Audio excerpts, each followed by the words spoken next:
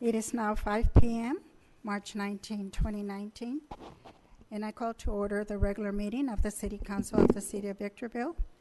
In the City Council, sitting is the Library Board of Trustees, Southern California Logistics Rail Authority, Southern California Logistics Airport Authority, successor agency to the Victorville Redevelopment Agency, the Victorville Joint Powers Financing Authority, the Victorville Water District, and the City's Housing Assets successor. May we have roll call, please? Councilmember Cox? Here. Councilmember Gomez? Present. Councilmember Jones? Here. Mayor Pro Tem Ramirez? Mayor Garcia? Here. Mayor Pro Tem Ramirez absent. This is the time and place for the general public to address the City Council on any item listed or not listed on the agenda per Government Code Section 54954.3. State law prohibits the Council from addressing any issues not previously included on the agenda. The Council may receive testimony and set the matter to a subsequent meeting. I do not see anyone in the audience that would like to address the Council. Therefore, can we have declaration of closed session items by our City Attorney, please? Thank you, Mayor Garcia. We have only one item this evening for the City Council. It is real property negotiations pursuant to Government Code 54956.8. The property location and designation is set forth on the agenda. The negotiating parties are Mr. Metzler on behalf of the City and the San Bernardino County Flood Control District. Thank you. To the extent reportable action, we will report it either at the conclusion of the closed session or at the commencement of the 6 o'clock meeting. Thank you. We will now recess to our closed session, and we will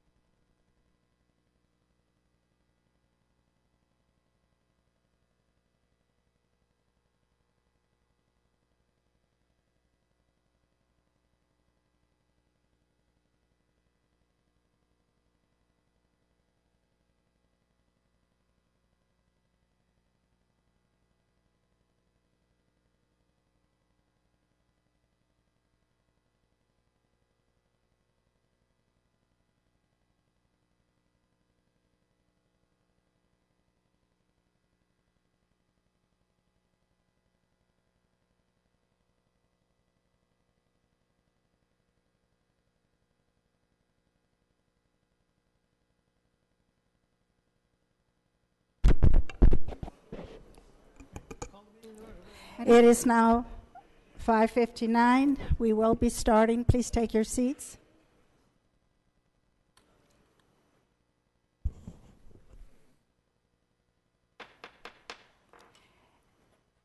It is now 6 o'clock, March 19, 2019, and I call to order the regular meeting of the City Council of the City of Victorville. In the City Council sitting is the Library Board of Trustees, Southern California Logistics Rail Authority, Southern California Logistics Airport Authority, successor agency to the Victorville Redevelopment Agency, the Victorville Joint Powers Financing Authority, the Victorville Water District, and the City's Housing Assets successor. May we have roll call, please? Councilmember Cox? Councilmember Gomez? Present. Sorry. Councilmember Jones? Here. Mayor Pro Tem Ramirez? Mayor Garcia? Here. Mayor Pro Tem Ramirez absent.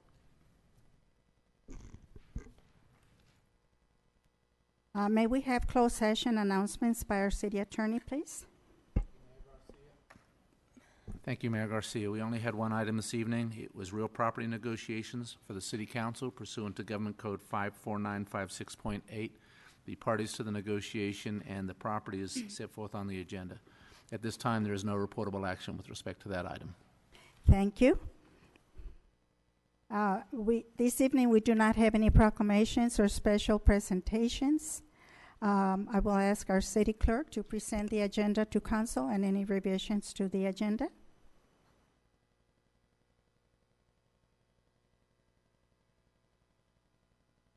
We'll do the invocation first. I'm sorry, you're right, I skipped over. At this time, we will have the invocation, and it will be delivered by Father Jude of St. Joan of Arc, and the Pledge of Allegiance will be led by Police Chief Rick Bessinger, so please stand.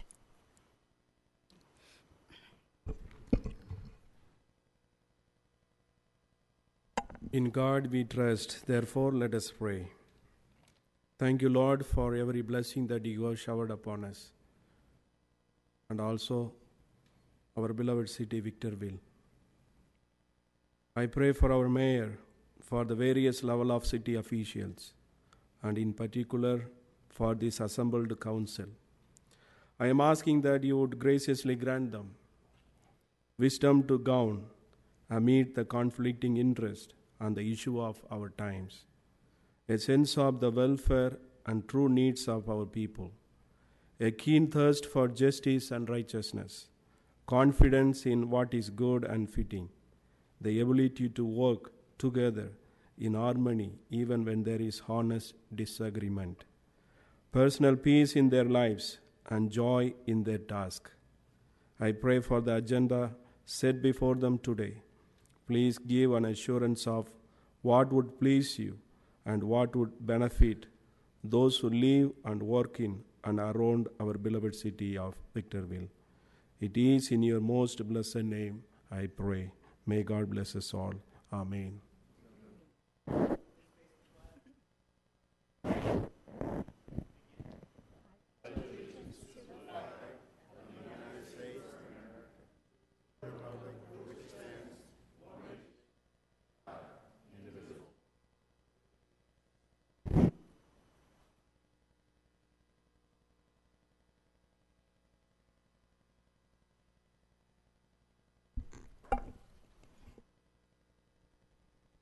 And I will start again. This evening, we do not have any proclamation or special presentations. And I will ask our city clerk to please present the agenda to council and any revisions to the agenda. The City Council of the City of Victorville welcomes the public's participation in tonight's meeting. Anyone wishing to speak during public comment or on a particular item will be required to fill out a white speaker card located in the council chambers lobby and give it to the city clerk. The mayor will call upon each individual who has submitted a speaker card. Comments are to be limited to 3 minutes per individual or less as deemed necessary by the mayor. All communications are to be addressed directly to the city council, not to the members of the audience. In accordance with state law, the city council may not discuss or take action on any non-agenda items. The council may receive testimony and set the matter to a subsequent meeting. Any person or group who interferes with the conduct of a city council meeting by interrupting and or disrupting the meeting is subject to removal. A peace officer may be requested to assist with the removal should any person or group fail to comply with an order of removal by the presiding officer. Any person or group who resists removal by a peace officer is subject to arrest and prosecution. Thank you, Madam Mayor. Thank you. At this time, Before you go on, I have a question on conflict of interest, if I might, Madam Mayor. yes. On the item that's coming up, there will be a public hearing, and that public hearing has, on 3 items, 3 resolutions. I don't have any problems on SCLA and the Water District, and I don't think I have a problem on Resolution 19010, because in reading this, it's a confirmation of what City Council has previously approved. But I want to ask, since it does mention the golf course, if I have a conflict on that first item. I would recommend when we get to that item that you actually recuse yourself with respect to that portion of the discussion that has anything to do with the golf course item. There is a line item related to in the budget there related to the golf course. So what I would recommend the council do is have a discussion on that item first, with the exclusion of any discussion at all related to anything on the golf course, and then after we take action on that item, we can have a separate discussion on those 2 items that relate to the golf course with Mr. Cox being absent. No, I don't have any problem, so I didn't want to have a public hearing where I didn't hear 2/3 of the hearing. Right. Right. All right, I'll wait till she opens. I'll wait till we get to the end. Thank you. Okay, so we're on item B1, public hearings. And again, I would request that any discussion of anything related to the golf course be withheld at this time until after we've taken action on the item, and then we could discuss any of those items related to the golf course separately with Mr. Cox absent. Okay, and that's item, B1. B1. That is item B1. okay. So does it take a motion of the council to separate those two since it's scheduled as a public hearing for all three resolutions? If you'd like to make a motion, that'd be appropriate. Would it be appropriate for me to make the motion? No, it'd be appropriate for somebody else to make that motion. Ms. Jones, you want to make the motion? Oh, The motion would be to bifurcate the discussion on item B1 to take all the discussion related to the golf course and act on that separately. Well, there we go. So moved. You need a second? need a second. Second. Motion by Councilmember Jones, seconded by Mayor Garcia. All those in favor? Aye. All those opposed? Aye.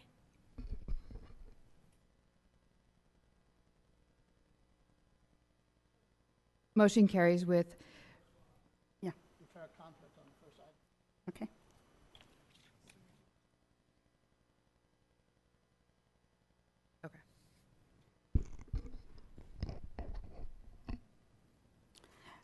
So we are on public hearings. Item B1, a public hearing to hear arguments for and against mid-year amendments to the 2018-2019 fiscal year budget. Madam Clerk, read the recommendation. that the City Council and Board of Directors approve the changes reflected in this agenda item and its attachments by adopting Resolution Number 19-010, a resolution of the City Council of the City of Victorville, amending Resolution Number 18-061, as amended, the budget resolution for the City of Victorville for fiscal year 2018-2019 related to an appropriation of funds, increasing the expenditures by $13,608,199 and increasing the revenues by $6,749,298, and adopting the amended table of organization, fixing the rates and compensation.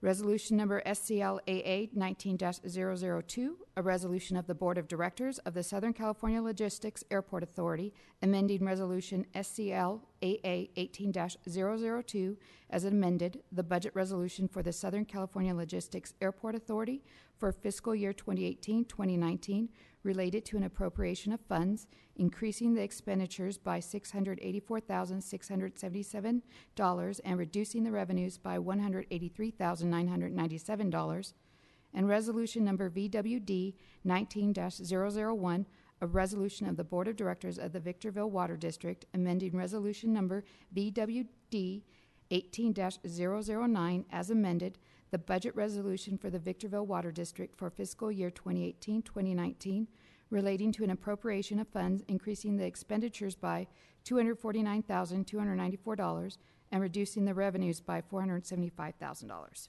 Thank you. At this time, council members, if you have any questions of staff, and I will start with Council Member Jones. I have none at this time. Thank you. Thank you. Well, before my time starts, I need clarification to what just happened. There was a motion to bifurcate. There was 3 votes. He wasn't able to vote on that one, and it just all of a sudden became me overhearing the city attorney saying we're still going to bifurcate. So would you please explain what just happened? Because I'm under no understanding what happened with the motion. Carrie didn't go through. There's 3 people. He can vote. He's not here. So clarify that for me. Right, my understanding is there's a motion to bifurcate the discussion so that we have a discussion on the agenda items related to the golf course separate with Mr. Cox out of the room. We should probably handle that first since he's out of the room right now, although the public hearing should, for the purposes of the public, cover all of those items. Once Mr. Cox is back in the room, after we've had a vote on the golf course portion, we can discuss the other 3 resolutions that are on the agenda. So you're saying that that motion passed? Yes, Okay. 3-1 vote. So I would take, Madam Mayor, I'd take all comments related to all, and questions related to all 3 items and then have a discussion separately on the golf course item first. Okay, very good. So you didn't I have have none, anything? thank you. Okay. Ms. Gomez? Yeah, so did staff add Resolution 8-061, SCLA Resolution 18-002, and BWD 18-009 for references as to what appropriations and increases of revenues are being recommended? No, I didn't see them, but I was hoping that they were in there, and I don't believe I saw them. What, Madam Mayor, City Council, the reference to those 2018 resolutions are a reference being made to the original resolutions that adopted the fiscal year budget back in May, or I'm sorry, back in June of 2018. Right, so just please be sure to add former resolutions and or information that assists the council with rational and informative voting decisions. How will increasing the expenditures by a certain allotment and increasing the revenues by even lower amounts create such increases by these allotted monies? So if you read this, you'd know exactly what I'm talking about. If you need to refer to the resolutions before you respond to my questions, you can go ahead and please take a moment. I'm going to go ahead for the next question. Is there a reason why staff couldn't add the compensations, the resolutions, and the pay rate schedule in different agendas? And I think that's what the motion was earlier. I would like to see this in future agendas, to have it literally where we can vote on each item rather than having everything together, so that we don't have to have something like Mr. Cox missed some of the information, or me thinking, well, can I talk about the golf course right now or can I not? Because I'm not being queued myself. So it would really assist if we could have that already from staff providing information, knowing that something like this is going to take into account. And when did the city start looking for the homeless coordinator position? Was it an internal or an external hire? Please provide me with the information as to the hiring requirements, times, and dates. I can speak to the first question. The second question, I think, is more the preference of the council as to whether or not it wants us to start bifurcating these items and separating them out. And then I can also answer the homeless recruitment. So speaking to the first item, and I think the notation there, or the comment there, was more speaking to the fundamental difference in the change in revenue versus expenditure, and there does appear just in the recommendations and even in the resolution that there's an imbalance, just looking at those two numbers, between the revenue and expenditure. But certainly where you have expenditures being increased and revenues being decreased, typically you'd rely on fund balance or unencumbered fund balance, which would be akin to the cash available. So in that would be the case in the airport, given its access to the line of credit. And then also the same is the case with the water district, as it has cash reserves for both operations, maintenance, and capital. So those are likely sources to satisfy that difference. As to pulling out the table of orgs, certainly if the council so chooses to pull that out, we can treat that as a completely separate item, but it's very traditional that that's accompanied with the budget document itself. And then finally, with respect to the homeless solutions coordinator position, that's not something that has been solicited yet. It's not been marketed yet for recruitment. We could not do so until such a time that the table of org was approved and the budget was approved, allowing for that position to be created. But the job description is something that we have drafted, and it's something among those items we've been working on since, since January, I suspect. Time's flying, when we were directed to start forming the task force, and this was one of those items that we identified as likely necessary if we're to tackle the homelessness solutions in a leadership capacity. Okay, and I have several questions that I have made copies of, and I'm going to go ahead and give it to Mr. Metzler so I can have responses. You have 30 seconds. And I also have a copy of all the questions that I asked that I'm going to ask the city clerk to make a part of today's archive. So if anybody in the audience wants to ever pull it and see what kind of questions we're asking, we're limited in time. That way you at least have the questions in writing. You can always pull them out in the archive for today's date.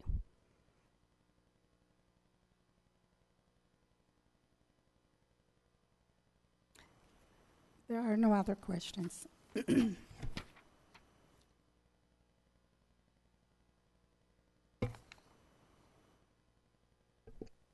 So being specific to the item that I think we're voting on first, with the absence of Councilmember Cox, the item that we're focused on is those that relate to the golf course or the golf course fund.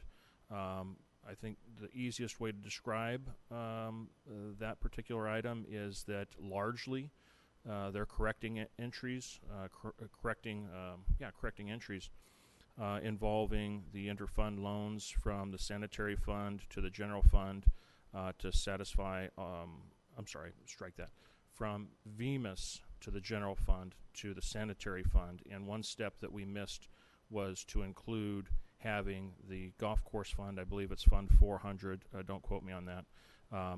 Because the loan that existed between golf and sanitary was the Fund 400.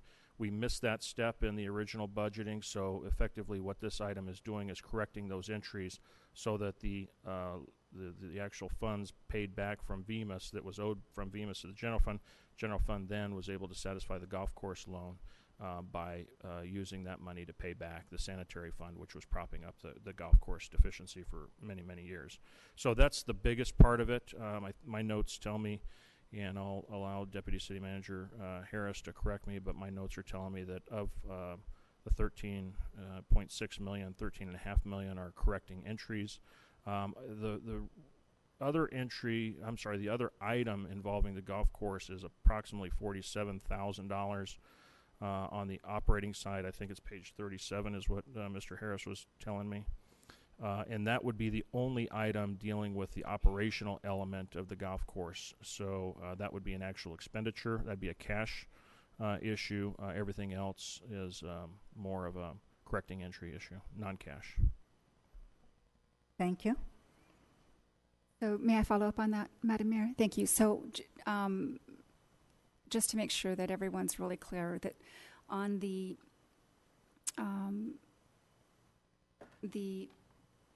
journal entries regarding the golf fund, the $6,600, that's just merely to make sure that the posting to the accounts are showing properly. There's no cash involved. It's just a correcting journal entry. That is correct. Okay. Yes, there was one thing we did not clean up was Fund 400, which was the actual golf course fund, was the owing party to the sanitary fund, and that's what we're cleaning up. Great. Thank you. Thank you, Madam Mayor. I do not have any speaker cards. It would be appropriate just to open the public hearing to see if anybody would like to speak. Okay. At this time, I open the public hearing. And I do not have any speaker cards, therefore I close the public hearing. And at this time, I request a motion and a second to adopt the resolution number. Mayor, if I might, it'd be better right now, based on Mr. Metzler's presentation, just to have a vote on those two golf course issues that he just addressed. So it would be to approve the line item correction on the golf course and the appropriation of the $48,000, so that we can then consider the resolution without any discussion about the golf course. So if that could be a motion to approve those two items, that's what we'd be looking for at this point. Okay, the motion will be just for those two items, and that was for 47,000? It was for about, I believe the line item is 41? 31.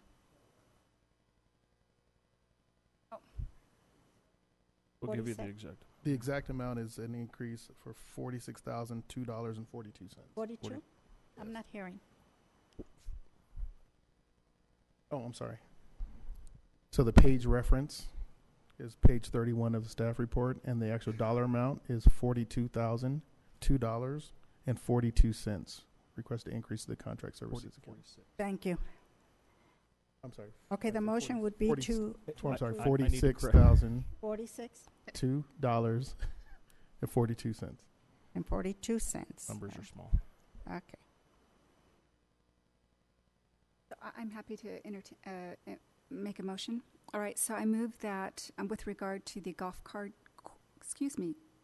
course issues, that we approve the line item journal entries, making sure that the original numbers were posted to the correct accounts, and also appropriate an additional $46,002.42. I second.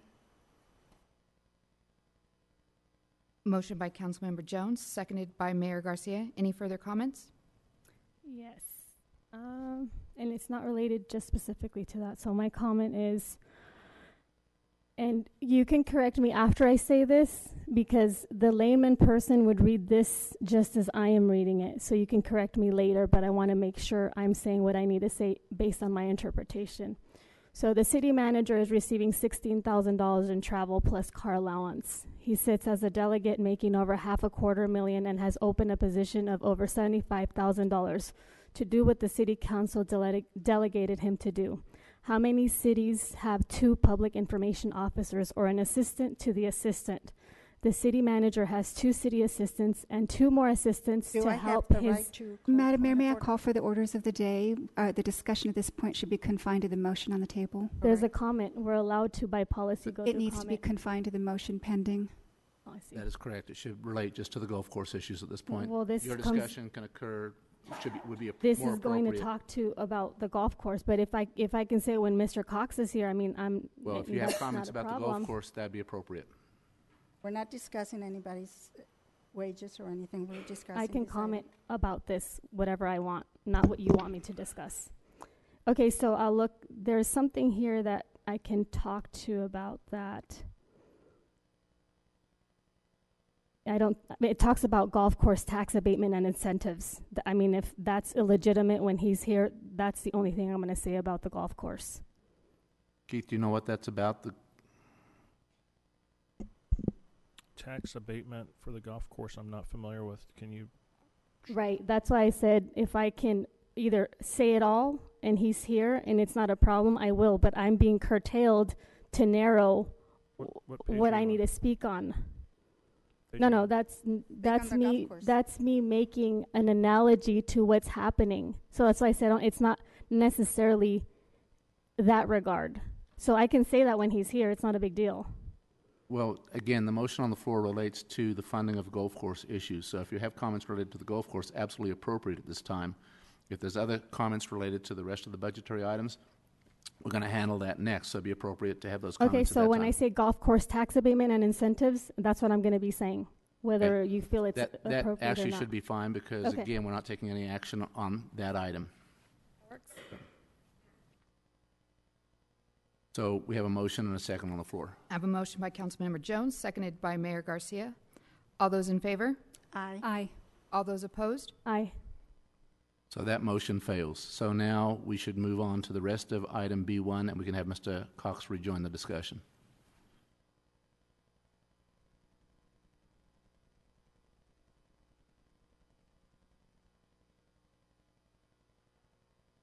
For the benefit of the public, the reason that motion fails is we need 3 votes when it's a budgetary item. Correct. And so, may I ask a question, Madam Mayor? Thank you. So then is the correct, it seems to me that we're legally bound to make correcting journal entries, et cetera. So at this point, do we venture to bring this back to the next agenda when we have another council member present that Right. could conceivably? I believe staff plans to do that. And my reason for voting no is for legitimate reasons. You go out, we spent $1.2 million, $666,000 goes by the wayside. And I don't think it's fair that we continue to subsidize the golf course. All right, now we are on the remainder of item B1, which is the 3 resolutions before you. Okay. And again, We are on resolution number SCLA A 19-002. correct, along with a resolution VWD 19001 and resolution of the City Council 19010. Okay, very good. And again, the discussion at this point is exclusive of any discussion on any things related to the golf course funding.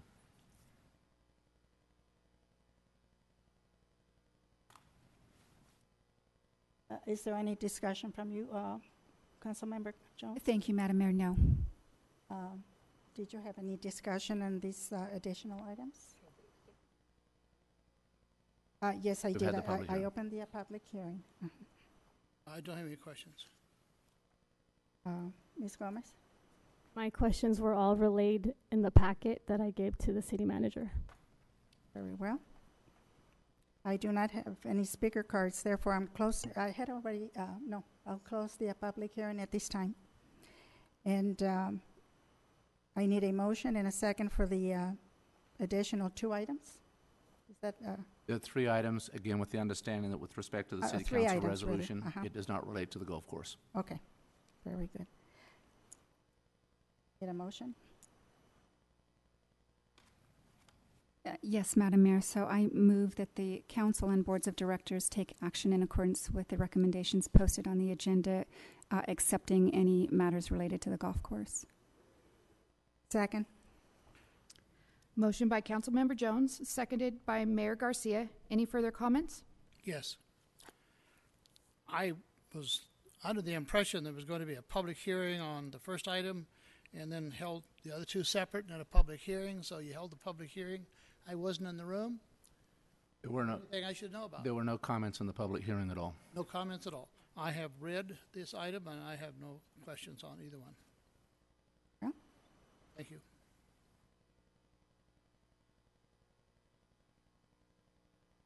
Ms. Gomez, did you have anything else? Yes. So the city manager, Mr. Keith Mesler, is receiving $16,000 in travel plus car allowance, despite his monthly allowance of $20,000 a month, not a year, just so everybody knows. He sits as a delegate making over $250,000 and has opened a position of over $75,000 to do what the city council delegated him to do, and I'm talking about the homeless solution coordinator. And he's a delegate, so he goes to the ICH meetings. So I just want that for the public to consume.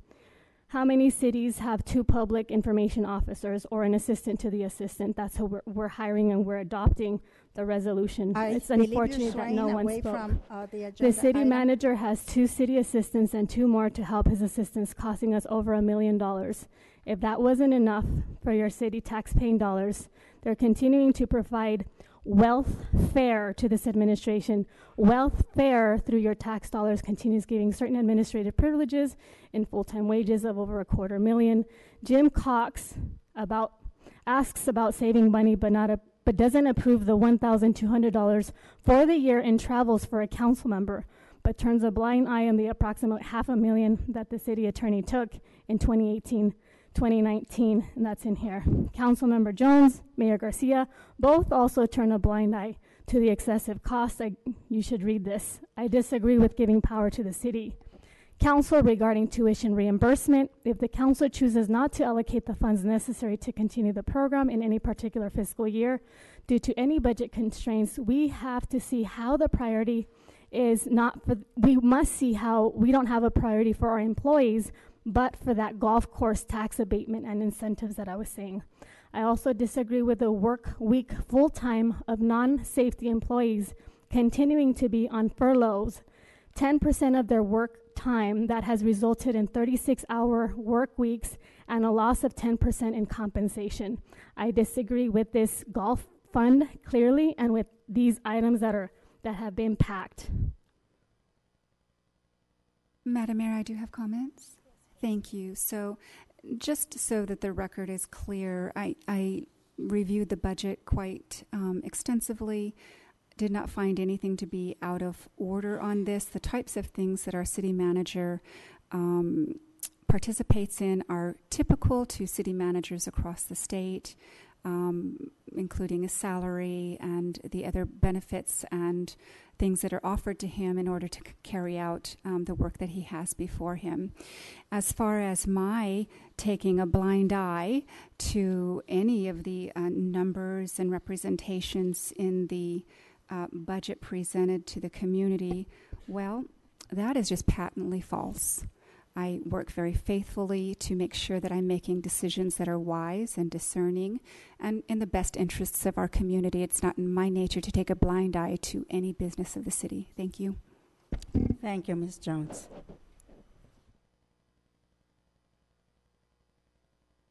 I won't even attempt to defend myself because it's useless. And we have a conflict here immediately. Madam Mayor, because we're dealing with the budget item, there was certainly one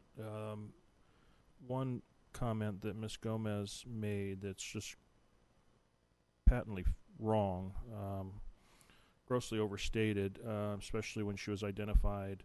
She had identified myself as receiving $16,000 a month for travel.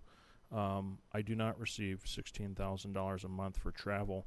My best guess that trying to assume what she was meaning, there might be $16,000 for my entire departmental budget for the year, but certainly my contract does not provide, nor does the city compensate me $16,000 a month for travel. Thank you for clarifying that. She should do a little more research before she starts. Page Accusing. 29, it says CM, which is city manager, and it says travel and meetings, and it says 16,000. If you want to interpret it just like I did, that's why we have clarification from administration.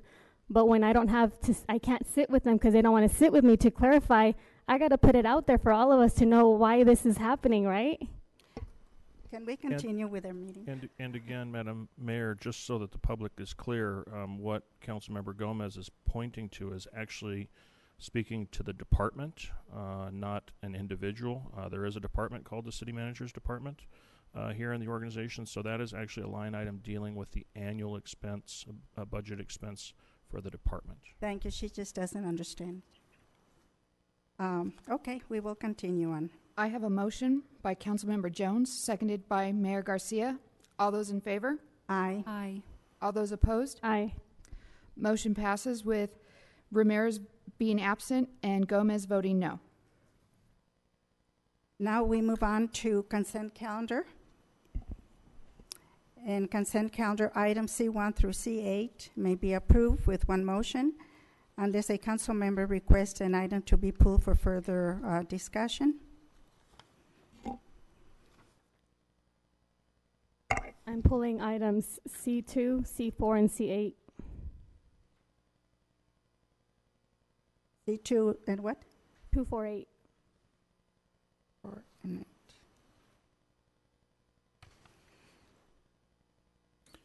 Madam Mayor, I have none to pull. I'm sorry, Ms. Jones. Thank you. I have none to pull. Thank you. I don't have any to pull. On that basis, I move approval of the consent calendar with the exception of C2, C4, and C8. Second. I have a motion by Councilmember Cox, seconded by Councilmember Jones. All those in favor? Aye. Aye. All those opposed? Motion carries with Ramirez being absent.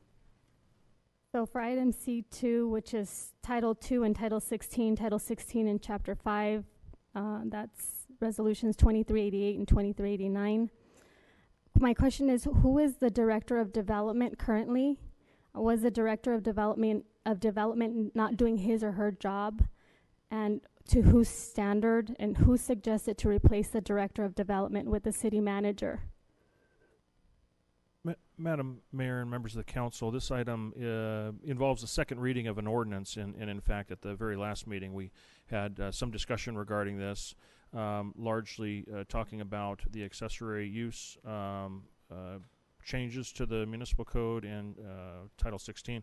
We also identified how we took the opportunity to try to conform to that state law in cleaning up that particular code. We also cleaned up other code sections, and there was routinely throughout Title 16 reference to a position called the Development Director. We did reorganize about a year ago some of the leadership and executive management structure of the organization, and in doing so, the Director of Development position effectively was eliminated. The roles and responsibilities got rolled into that of a newly created Deputy City Manager position, but for the sake of making this simple going forward, and so as to also not circumvent the City Manager's authority in some of the duties and responsibilities provided in Title 16, we cleaned up this title. We were recommending, and the council approved at the last meeting, the cleaning up of the reference to the Development Code to become reference to the City Manager. Thank you. Any other questions? Well, now my questions are done, but now this is my comment. I'm very concerned about any manager giving himself more power to harass the public by displaying himself as code enforcement. I also worry about any manager giving himself the power to become the zoning administrator to approve land zones that don't go to the planning commissioners. This change in Title 16, Chapter 6, Code Enforcement under Title 1, Administration and Code Enforcement, takes the power away from the Director of Development to add himself forcefully to select and harass our community members. I personally have experienced code enforcement harassing my home and selectively receiving emails from former council member Ryan McAkron, by the way, the gym partner to Keith Messler at InShape, who have used his particular titles to harass the owners of the property where I'm currently residing today. I would be remiss if I did not put this type of behaviors out in the open. Just this last election, we had candidate applicants running for office who faced the same antagonistic approach from our code enforcement division under Title 16, Development Code Chapter 6, Article 3, 5, under Article 23, Chapter 4, etc.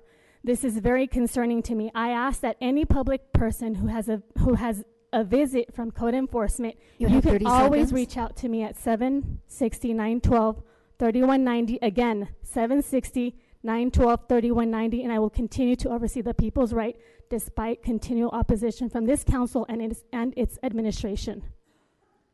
May I have a question to the city manager? Did you usurp the powers of the planning commission on zoning matters and zone changes? No. I should also mention, and I failed to mention in my earlier description of this matter, it does identify the city manager as replacing the development director's previous position of authority, but it also provides for the city manager to delegate a designee.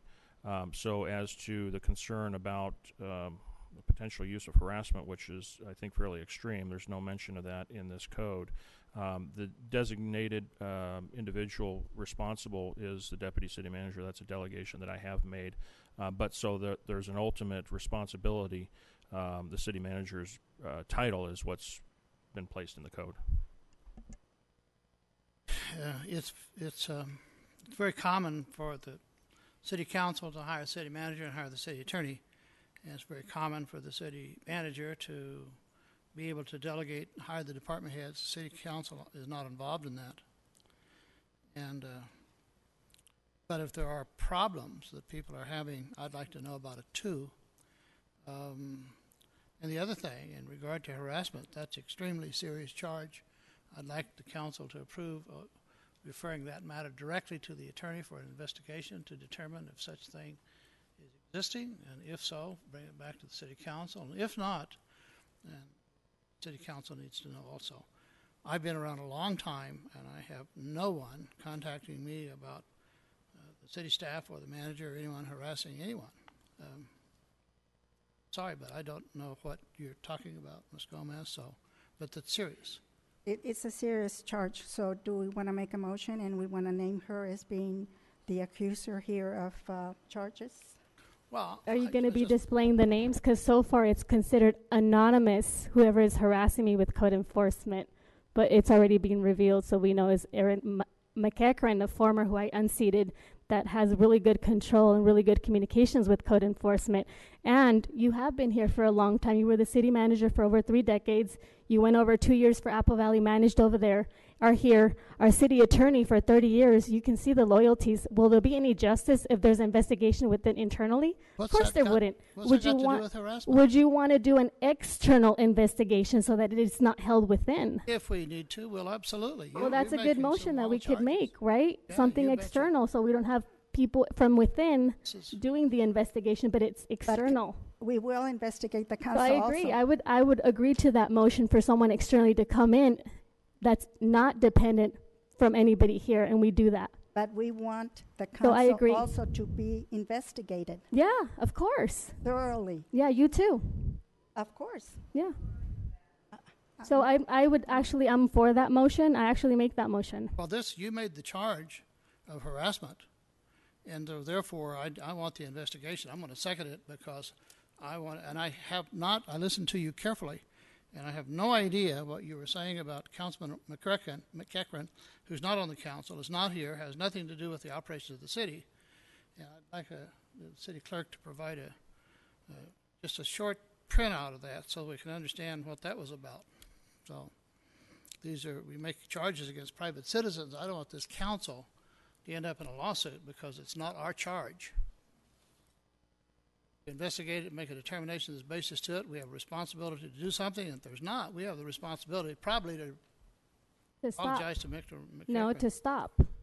To You not can't make continue charges and it. just stop. You got to have some basis for it. You can't just You're make it. charges. Yeah, as soon as you tell code enforcement to release the anonymity for that, we will have it.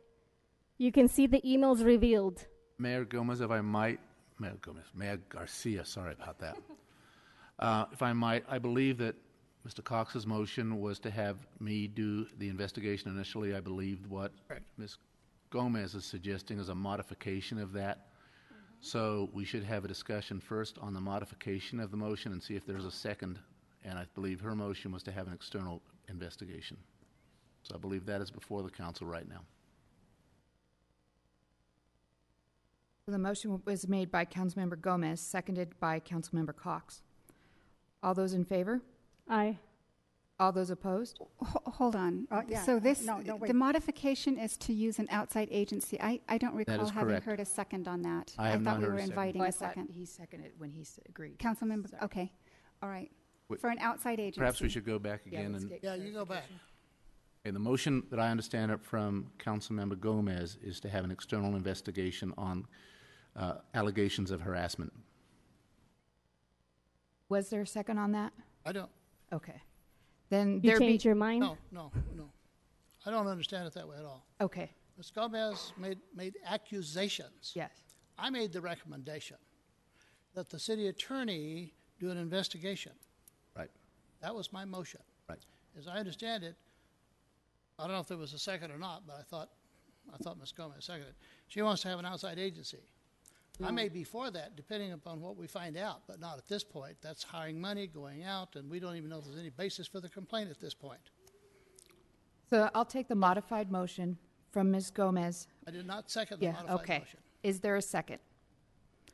There being no second, that motion dies. We should go back to Internal. Councilmember Cox's motion to have an internal investigation, and we're looking for a second on that. That is my motion.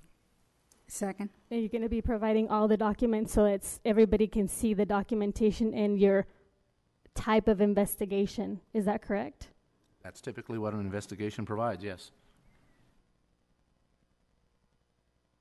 Is there a second? I second. Oh, you did? The motion made by Councilmember Cox, seconded by Mayor Garcia. All those in favor? Aye. All those opposed? I was an aye on that. Thank you. Excuse me? I was an aye. Okay. Motion carries with Councilmember Ramirez being absent.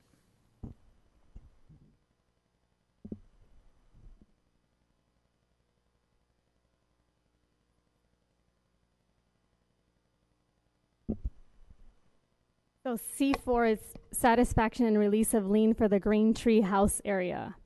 So I've read the discussion report, the resolution, and the lien release. Please provide information from 1973 and 1974, how the process to satisfy this lien took over 3 decades ago. If you don't mind, please explaining to the City Council how the reimbursement to the city through the assessment function in the Green Tree House area.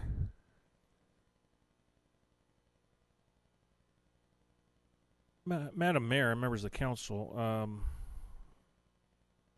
this item, to the best of my knowledge, is just a simple oversight. The satisfaction and release of lien is something that traditionally gets recorded against property to remove, I guess, a security related to improvements. Brian, you're going to have to help me with this. I'm sorry.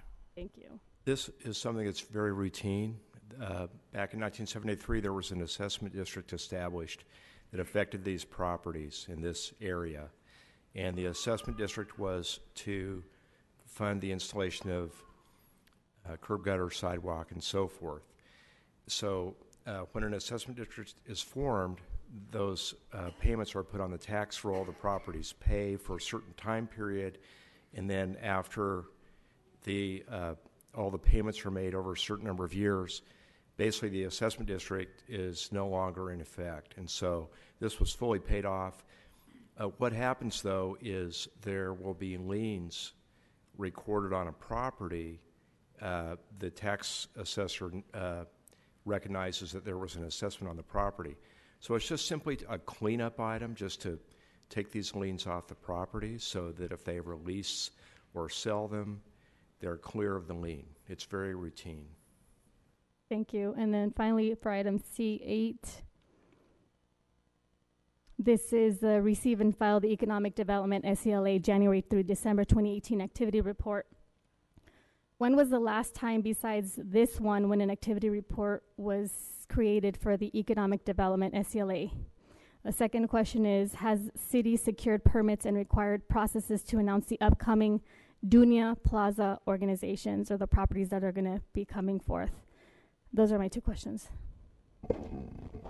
Mayor and Council, the last time the Economic Development and SCLA activity report was done was for 2017 activity.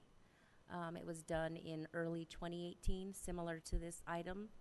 It's being presented early in 2019 to summarize all 2018 activity. I think the question was whether or not the permits had been pulled or permit applications received for the project mentioned in the staff report in Dunia Plaza. The project has received entitlement through the Planning Commission, but I'm not aware that any permits have been pulled yet. The reason I asked because I know when Cracker Barrel came, we weren't supposed to display, so I wasn't sure if there's certain processes before they're talked about, because the community's asking when is El Superior going to be here or something like that. And so when I see things like this that the development organization is working on, I'm wondering if it's through the permitting process that we get every month, or how is that functioning? So as mentioned in the staff report, the economic development team actually sits in in-person meetings with projects that are looking to locate to the city. So they sit in the meetings and try to attract those businesses to the city. That's how they become aware of them. It's not necessarily that they've pulled a permit yet. Oh, okay. All right, thank you. So for item C2, if we can also piecemeal it for C2, different vote, because it's not the same vote for C2, 4, and 8. So I make a motion to approve item C4 and C8 as recommended by staff. I'll second that with the caveat that on C8 it requires a vote also by the Board of Directors of SCLA. Motion by Councilmember Gomez, seconded by Councilmember Jones. All those in favor? Aye. Aye. All those opposed? Motion carries with Ramirez being absent. So what happened to C2? We've taken We're waiting for a motion on Motion on C2. that one now. I'd like to have an explanation on why it wasn't included with C4 and C8. They were all discussed at the same time as. Because my vote is not the same. Okay. Move we approve item C2. Second. Motion by Councilmember Cox, seconded by Mayor Garcia. All those in favor? Aye. Aye. All those opposed? Aye. Motion carries with Councilmember Ramirez being absent and Councilmember Gomez voting no. Now we move on to written communications. Item D1, initiate proceedings to annex track 14499 LMAD 6. Madam Clerk, read the recommendation.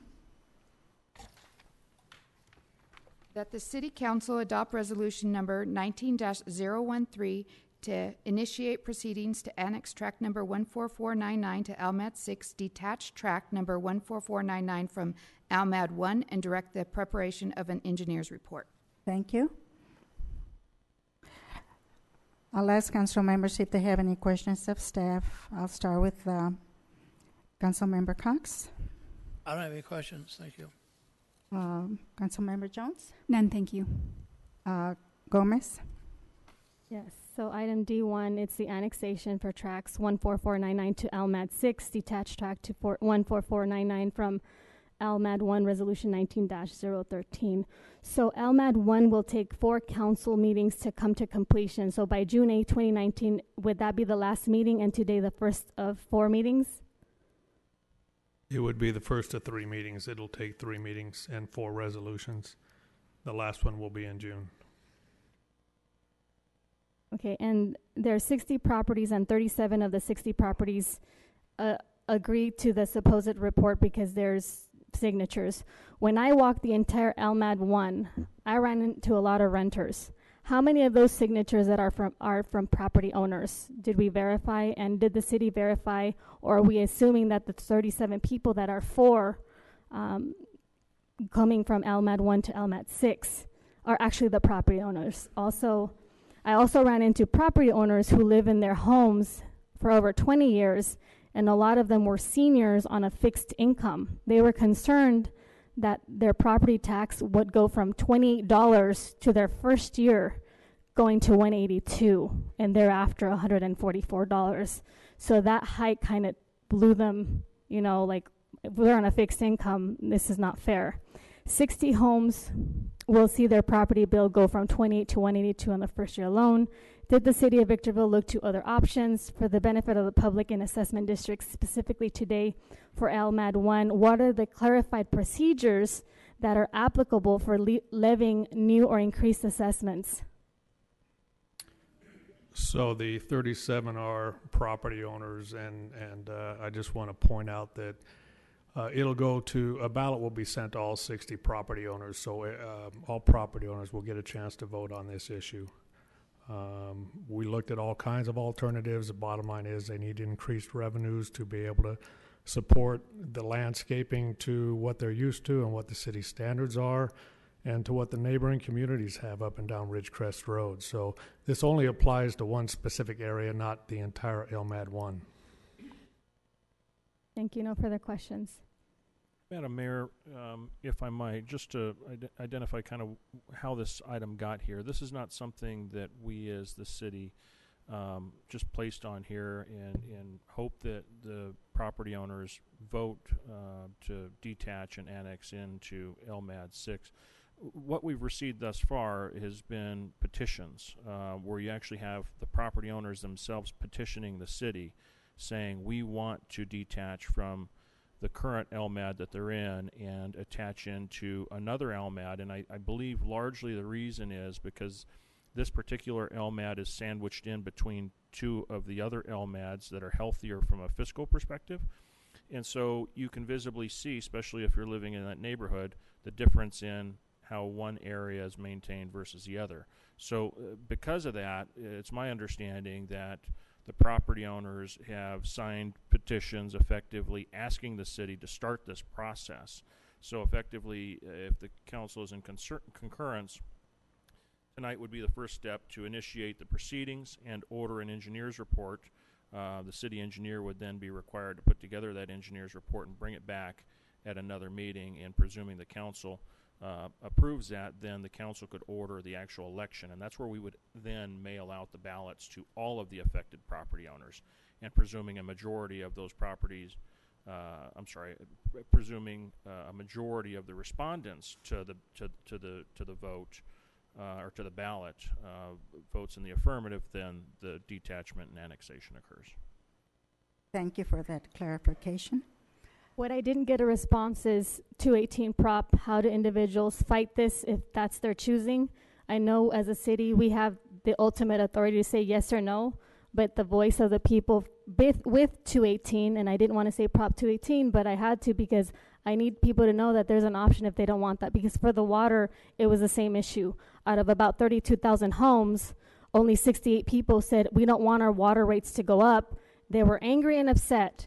And I said, what does 218 say? How do people get together to fight an increase in water? And the same thing would be for these 60 homes if they decide that council shouldn't have the overarching element. How do those people come together if that's what they want to do? It's just an option for the people. And Madam Mayor, I'd answer that by saying that's exactly what this process does. It actually puts a vote out to the people. This is not city initiated. This is private owner. initiated. And notwithstanding that, the ballots will go out to the property owners, and if they're opposed to this, then they would vote no.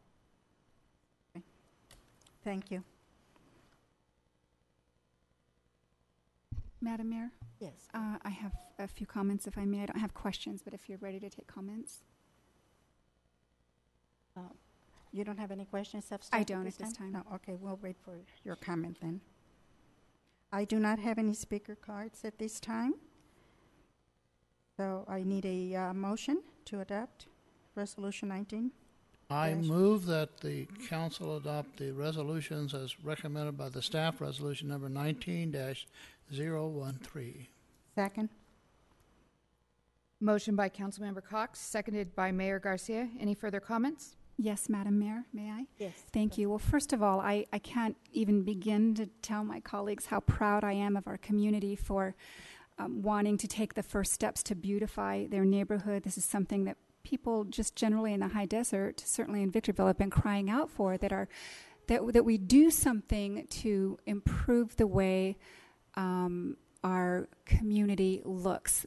These types of things increase property values, attract business, etc. So these 37 people who signed a petition, I am so proud of them. They are a prime example of what it means to take control of your city and do what is needed to make it a good place to live in and a place that we can proudly call home. Thank you, Madam Mayor.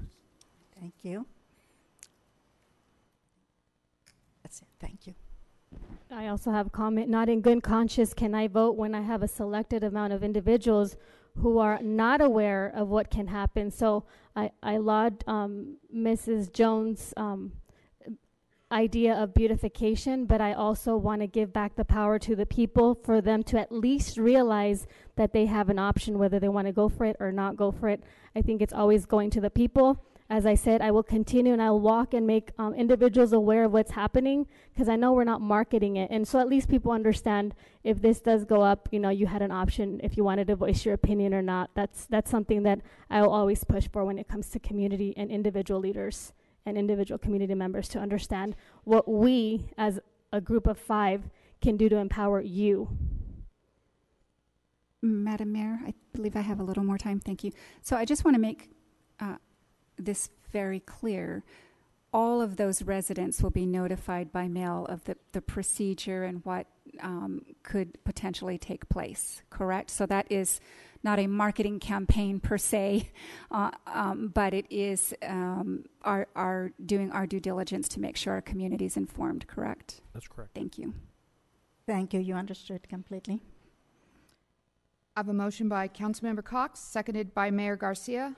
All those in favor? Aye. All those opposed? Aye. Motion carries with Ramirez being absent and Councilmember Gomez voting no. Now we move on to item D2, request to approve mutual aid agreement with Bureau of Land Management, California Desert District.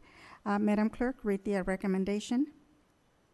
That the City Council approve a mutual aid agreement with the Bureau of Land Management, California Desert District with zero financial impact, and authorize the city manager or his designee to execute said agreements. Thank you. Council members, any questions of staff? I'll start with Council Member Jones. None, thank you. Mr. Cox? No questions. Ms. Gomez? Yes, so for the Chief Captain, does the City of Victorville have plans in place when a disaster or a fire occurs in that area that relates to emergencies that are restricted with mutual aid from providing supplemental assistance because resources are unavailable? So in other words, I was looking at some of the zoning. I don't have a map though, and it's restricted to a specific zone, and it's only where there is wildfires. But if there were to happen, in my opinion, something major disaster and we want mutual aid, but they're busy taking care of theirs, do we have a plan in place? Or are we thinking about something that can come, something that if there is a threat that we would still be covered despite the fact we're having overlaps, not just of one, I think it's BLMC-DD, multiple overlaps, not just one. Madam Mayor and Council, I think the answer to that is why we are establishing multiple mutual aid agreements so that we have that overlap. In this particular case, the Bureau of Land Management has property on the northern border of the city, so we would then be able to utilize them as a cooperator if we have an event in the river bottom or going north from the river bottom. So then we're going to have more than the BLM CDD, right? We're going to have someone else in case they were not able to assist us. That's what my question was. And you said there's multiple, so I'm assuming there's more than us two. There's probably a third one. Well, if you recall, in previous meetings, you've approved a mutual aid agreement with Apple Valley, also with CAL FIRE. Yeah, so I don't know if Apple Valley would cover that mutual aid zone, and I don't know if the other one would too.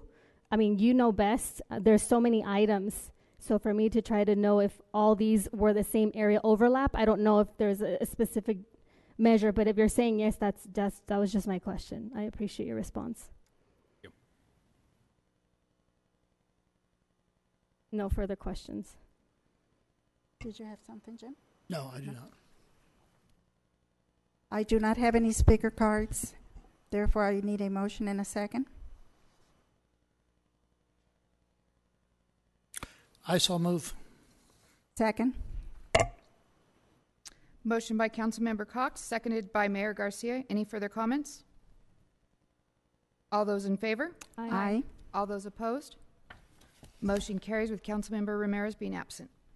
Item D3, amendment to contract with HR Green Pacific, Inc. Madam Clerk, read the recommendation. That the City Council approve Amendment Number 4 to increase the contract with HR Green Pacific Incorporated by $100,000 from General Fund 100 to continue on-call and map checking services. Thank you. Any questions of council, of staff from council members? Ms. Jones? None, thank you. I don't have any questions. Gomez? So this contract is with HR Green Pacific. My question is, this contract is the Fourth Amendment. Is the Fourth Amendment done every 6 months approximately? It looks from my interpretation of the reading, it might be.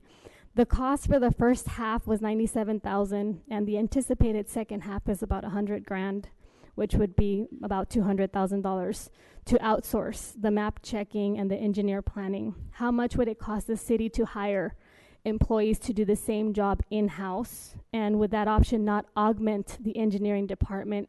And has the city looked into such exploration?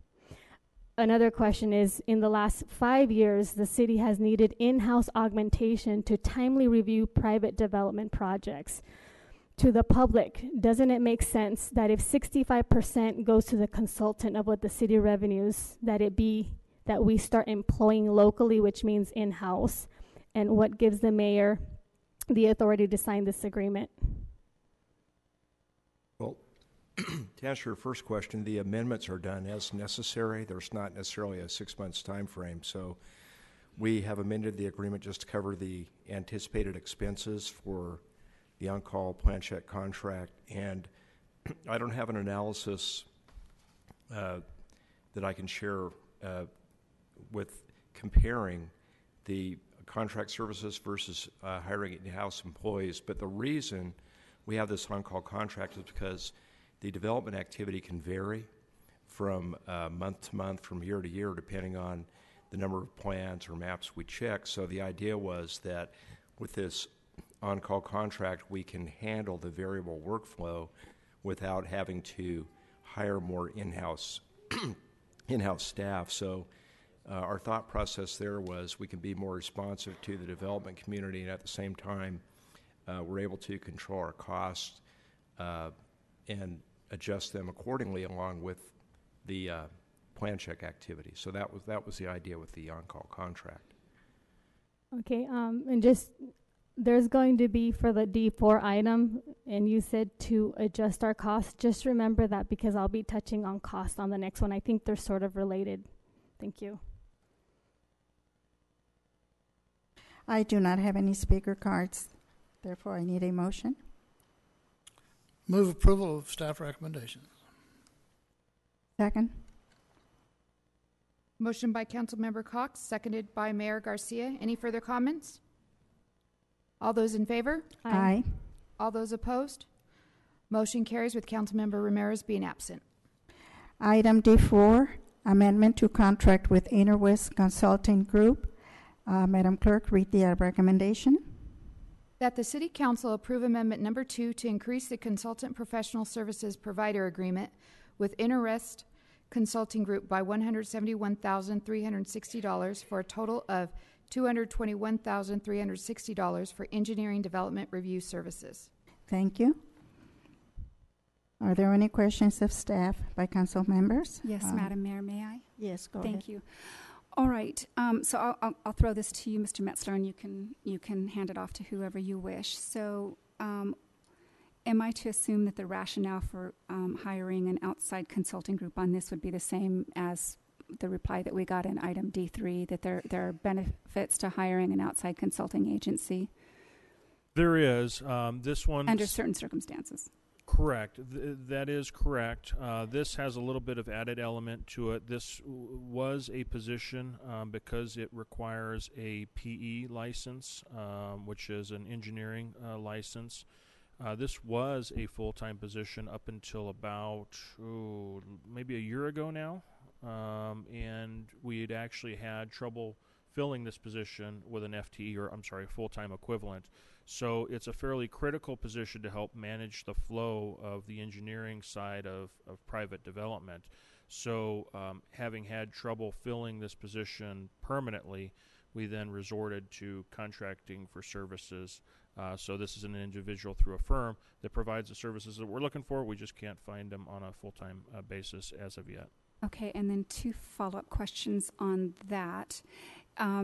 So because this is a not to exceed kind of a situation, so we can modify this as we need, as the demand suits it, correct? That is correct. All right.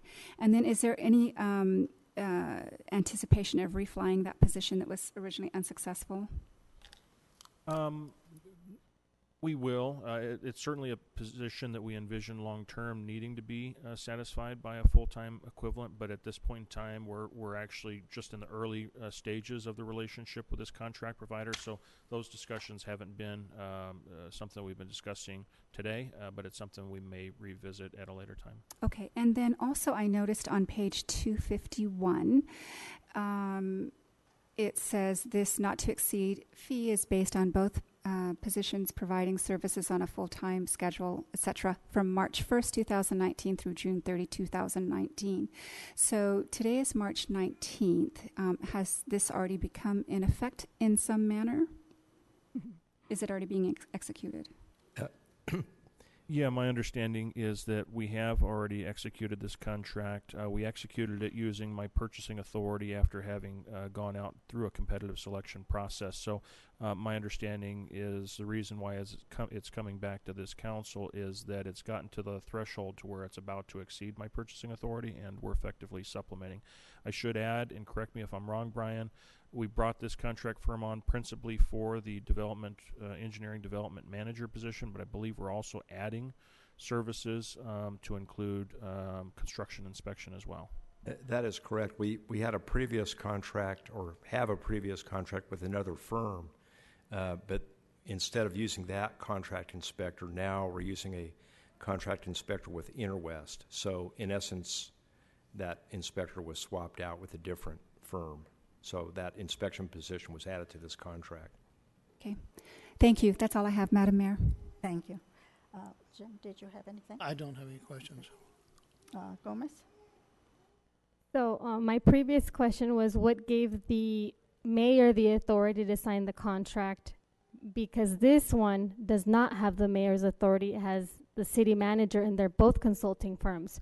So my question was not answered previously, and they need to, because I need to understand why the mayor has authority over one, but then the city manager has authority over something that to me looks very similar, just difference in money terms. So I'll ask my questions for this one item. Remind me, please. So item D.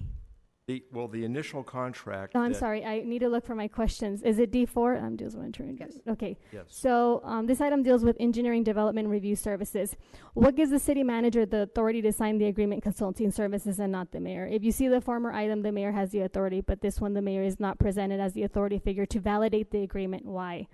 Does the engineering development review services also do engineering plan and map checking? Why are we using multiple services when they can be a single consultant? Is there a process that the city must follow, and would it not have been cost effective if we had combined the services of item D3 and D4 into one?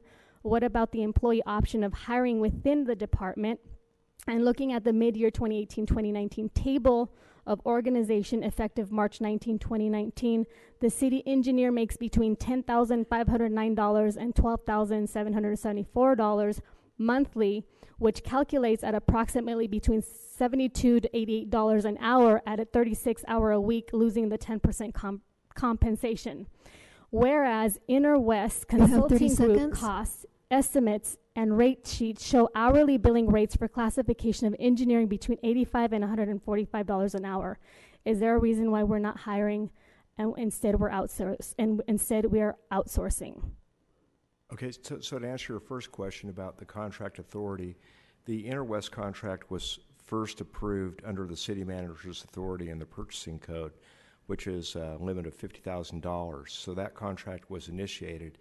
Now we're approaching the threshold of the $50,000 expense. So to continue with the contract to increase it through the end of the fiscal year, we need to gain city council approval because that would exceed the city manager's $50,000 authority. So that means the amendment to the contract would have to be approved by the mayor because it exceeds that expense limit.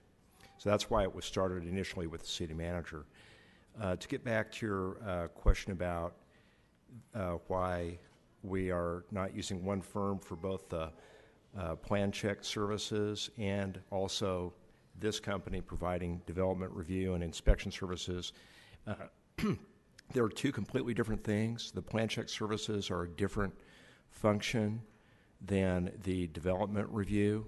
That position oversees the whole development review process from beginning to end. That person is a registered engineer, and the inspection services could be provided by a number of companies, but in this case, Inner West was most responsive to our needs, and that's why we're contracting with them.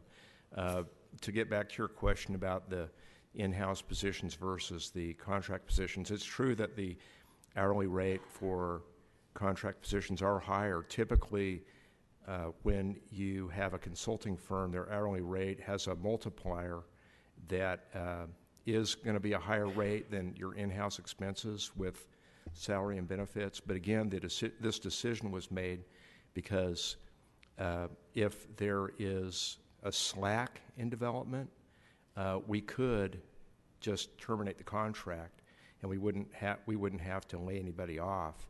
We can be more responsive to the variable workload with development.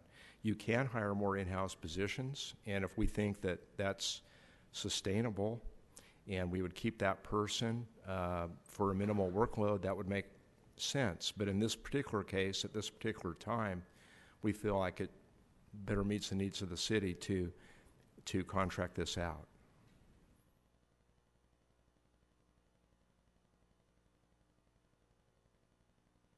Do you have any other questions? No further questions.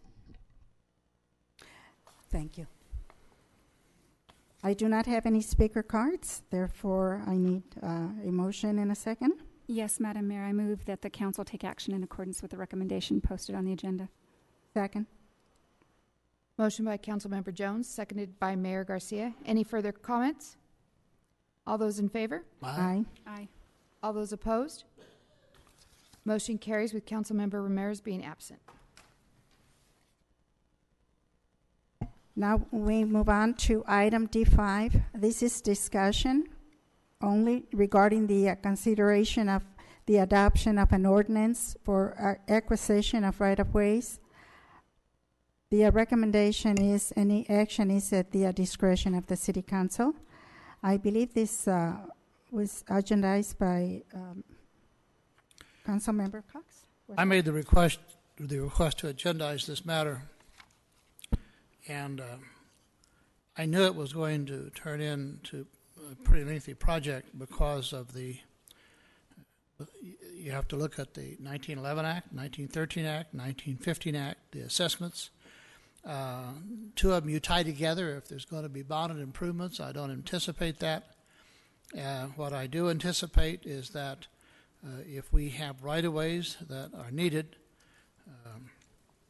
we need to be able to have a 1-year and probably a 5-year capital improvement plan and start acquiring properties on the basis that it is actually possible for property owners to move a project up by the property owners signing a petition requesting an assessment district, and the assessment district that I am proposing, that we'll discuss when it comes to a full discussion, is that in exchange for giving up the right-of-way, that they in fact then would get the improvements of equal or value or maybe more without having to hire a person to acquire the property, go through the appraisals. It ends up very expensive to do that, and we also have a couple of known property acquisitions by individuals simply looking at capital improvement plan and looking at the city council's action and then rushing out and buying the property in front of that simply to increase the value of the property. The fact is, when the city puts in street improvements, whether it be water, sewer, curb, gutter, it doesn't make any difference. It enhances the property, whether it's commercial or residential, it makes it more valuable. And in many instances where we run into a problem, we only have a limited amount of money. Where we run into a problem putting the right-of-way in, at least the experiences has been in other cities and here in the past, is that property owners will actually initiate that assessment district to get that project moved up in their area, especially if it involves streets and the horrible conditions of streets. Otherwise, we simply wait until the project comes around and then go through a long process of acquiring right-of-way and the appraisal. It's very expensive, so I wanted it for a full discussion, but you can't have that kind of a discussion unless you actually have the state law in front of you with a staff analysis on each one, and it's going to be a little more involved than I think staff thought about, and me too, actually. But so I asked that if they can't provide all that information prior to the discussion by the city council, that they continue this matter until they can put that together. My understanding is, and correct me if I'm wrong, staff, is since the city council authorized this for a discussion item, staff is actually working on that and has been working on it. They're just not ready yet. Is that correct? Okay, thank you. So at this time, there is no action, so do we continue this to? Councilmember Cox, would you like to make that as a motion to continue this? Well, yes, yes. I don't want this taken off the agenda, so I would make a motion that we continue this discussion, hopefully by the next meeting, but even if it isn't, be prepared to continue it again, because I think the staff will want, or the council will want the information, and they will want to be able to study it before we can enter into a real, full, meaningful discussion. And I've already gotten inquiry from general public who somebody told them we were going to come and tear out their block walls and front yards, which is absolute nonsense, but it always starts. There's always those individuals. So need the information. My motion, continue this until staff is prepared with all the information, but hopefully as soon as possible within the next 1 or 2 council meetings. I second that. And I would venture out to say that I would modify what you just stated to ask that the analysis be as unbiased as possible, where the pros and the cons are listed equally, and not to unconsciously embed that bias, because I know I could definitely read through something like that in a reporting or an analysis. So if you add a balance to pros and cons, that would really allow the assessment to be able to understand what is in it for the city and what is it for the property owner. The other thing that I wanted to do is, would the city staff provide hard copies of all pertinent ordinances that are related to the acquisitions of right-of-way in the council's box? I don't know if we currently have any ordinances. Perhaps we don't, listening to Councilmember Cox, we are working towards an ordinance, and I'm just answering myself based on what I heard him say, but of course, I'm interpreting those words. Is there? I'm sorry. Just Do did we not have follow your ordinances question. in place right now? We do have ordinances in place. There Okay. has to be. Okay, so it would be, I know you said there's acts in 1911, Well, 1950. If I can answer, we've been in executive session over and over and over on road projects for the acquisition of right-of-way. We are following state law and current ordinances now, and have been. What this does is provide a different method of acquiring right-of-ways, and I think that once that you see the copy of the assessment districts, this is a state law. It's under the Streets and Highways Code of how a city may proceed to acquire right-of-way.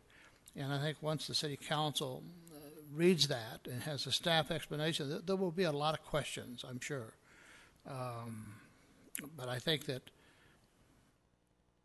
we actually have to have an analysis of the 1911, 13, and 15 acts. But they're very lengthy, and if any council member wants a complete copy, I think it should be provided. I don't need it. I've read it dozens of times, but if any council member wants to see it, then fine.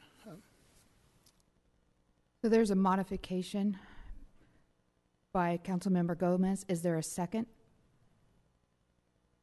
I want to be clear, because is this being presented as an amendment or a substitute motion? Because it sounds like it's just an amendment. Sounded to me like it was an amendment to the motion. Mr. Cox's motion was to have staff Right. present the item as soon as they are ready to present it.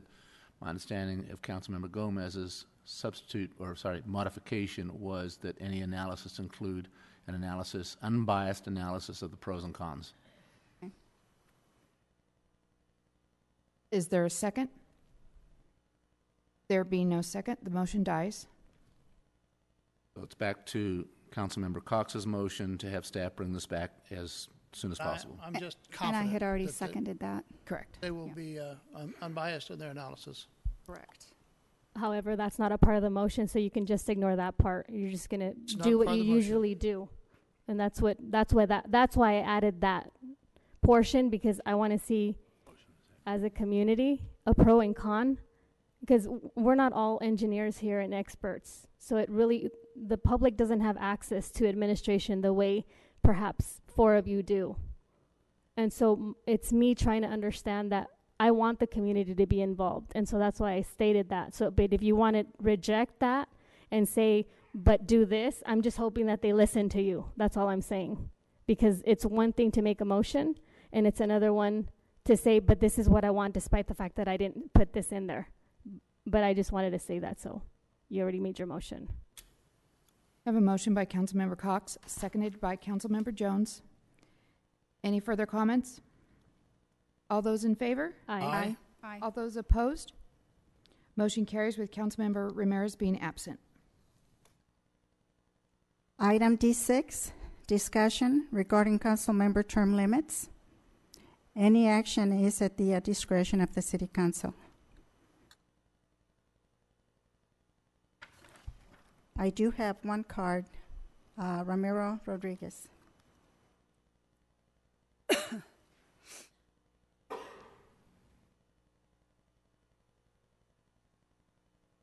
I think that's very justified, leaving the S out of that wording up there. I pretty much know who it's directed as. At the last meeting, I saw a pretty loud argument, a heated argument about people being up there for generations. And one of the recommendations was limiting it to just only one term, which is fine. You get the person out that you don't want, and the next elections, or next meeting, you rescind that. And so that person's out, and then you have the open term limits again. The thing is, it's you have to respect and understand everybody has different views and different values and sees things differently. Some of the council members say that they feel they're the ones that should be making all the decisions for us because we elected them. Other members say they should we should be the ones that have the last word because we voted them in. And well, I respect they seeing it that way, but to bring this up in just on a heated argument, what are the things that are brought up just in the heat of the moment? It's very important we have someone that represents us, especially the Hispanic community, since we're invisible in all the census and all the demographics here and in California, us being finally the majority since 2014, but we're not included in the census. I don't know what's going to happen in 2020. I'm not white, I'm Hispanic, but I'm not included. And for that reason, it's very important that we maintain our civility. I know it gets heated up there, but really, limiting term limits to just one member only, that to me is very unfair, especially to us, the voters, that have that person representing us. Thank you very much. Maggie Martin.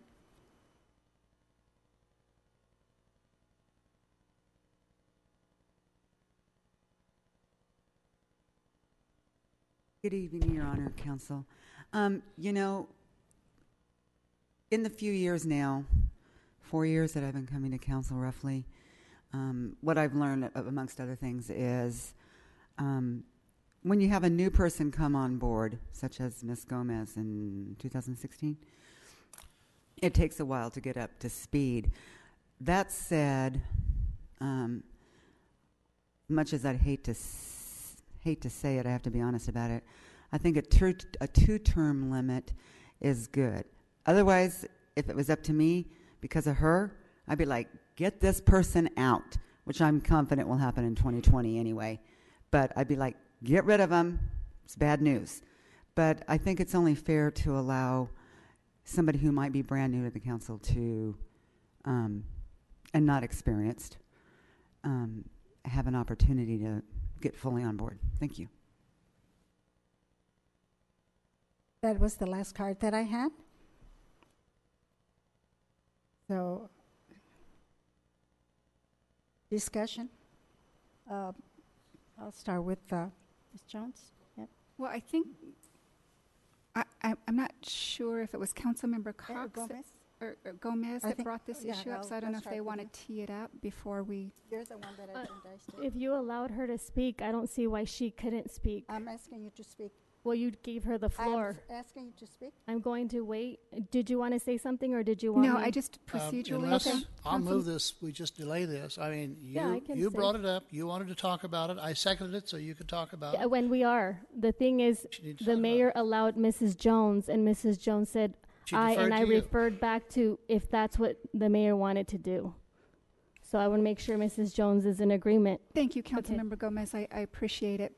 But traditionally, when an item You are is requested correct. by a council member, that council member has the opportunity to tee up the My item. mistake. You are So- correct. Yeah, we've not practiced that, so I appreciate that, That you're was my bringing that mistake. into That light was my today. mistake. I appreciate That Mrs. was my Jones. mistake. So, You can speak. yeah, so I had a question here to the city attorney. Would you write up a formal opinion on how the local municipalities may address this matter?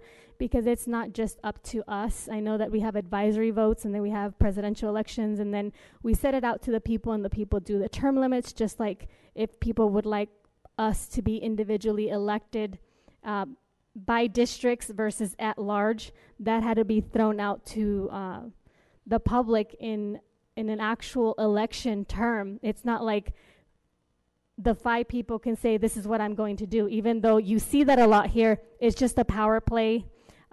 It's an advantage of if someone is ignorant into some rules or regulations, it's like a tactic to really intimidate or cause fear. And so I want to understand formally with law, what is it that we can actually do? Because it's not just, I'm sure this is not a municipal affair. This is governed by state law. And we don't have anything that shows us here how it's governed so that we can take those approaches. So like Mr. Cox said, right now it's only up for discussion. And so I wanted to see, are there any laws, processes, any statutes that address the enactment of such limits? I'd like to see any state and federal laws that govern these term limits. Like I said, it's not whatever we want to do here, even though it almost seems all the time like that's how it is, but there isn't. There's administrative law, case law, Even though we're a charter city, this is not a municipal affair. There's a lot of state law behind it, but we don't have any discussion in terms. We just basically have a one sheet submitted that says discussion regarding council member term limits, and the discussion says on March 5th, council unanimous voted to agendize discussion of term limits, and accordingly it's being presented. So there's nothing here. So you would say, well, what can we talk when we haven't read something that would allow us, well, state law allows us to do this. Let's implement an election during the presidential election, and let's go ahead and start approving it right now so that during the presidential election we have term limits and the people are actually going to vote for it and they have their say.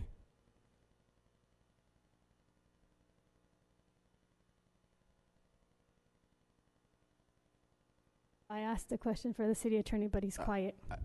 I would believe it'd be for the council to direct me to do that type of research if you wanted that, but it's up to the council at this point to have a discussion. Well, for clarification, Ms. Gomez mentioned election by districts. Were you wanting thinking term limits with districts or term limits with at large, or I didn't understand the purpose of that? The purpose of that was to show that things have to go out to the general public, to the electorate, so that they vote what they want to happen at the city council, whether it's we continue to be at large or we're going to be by districts. But today we're not discussing that. But that was in order to show how 5 council members or 3 can't just say we want to do term limits. Okay, this person is out. Now let's reinstate. We're going to be here for eternity's sake and we be the next generation of dinosaurs. Can't do that. There's, like I said, there is state law that backs up all of this. It's not a municipal affair. And when I asked the city attorney to be able to weigh in, you'll see he refers back, well, what is it that the entire council says? But when you see one council member address, you don't see that feedback as, well, the entire council needs to. And so these are the performances that you're seeing above and beyond. And that's why I need to make sure I go back. So a lot of people are new here. And I have to bring you back as to 2 years ago what's been happening. So that's what I was doing, relaying. Well, first of all, let's clarify that the charter said we did go to an election in regard, does the public want to amend the charter and have election by districts? They overwhelmingly said no. That decision has been made, and that's made by the electorate. So that's settled, and so the question that we have before us is, does the city council want to have term limits? And you raised the question, and I wanted to hear what you had to say about it.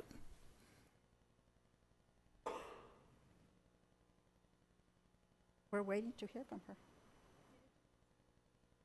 Didn't you just hear I spoke? It was my 3 minutes up, I think, because I did speak for about 3 minutes. And I did tell you that staff didn't provide anything for all of us.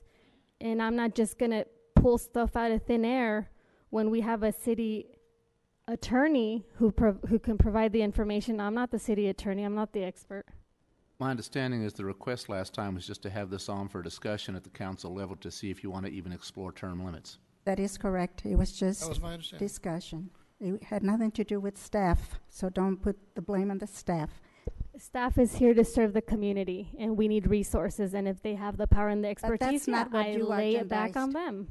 That was not what course. you agendized. That's what they're here for, to serve the community.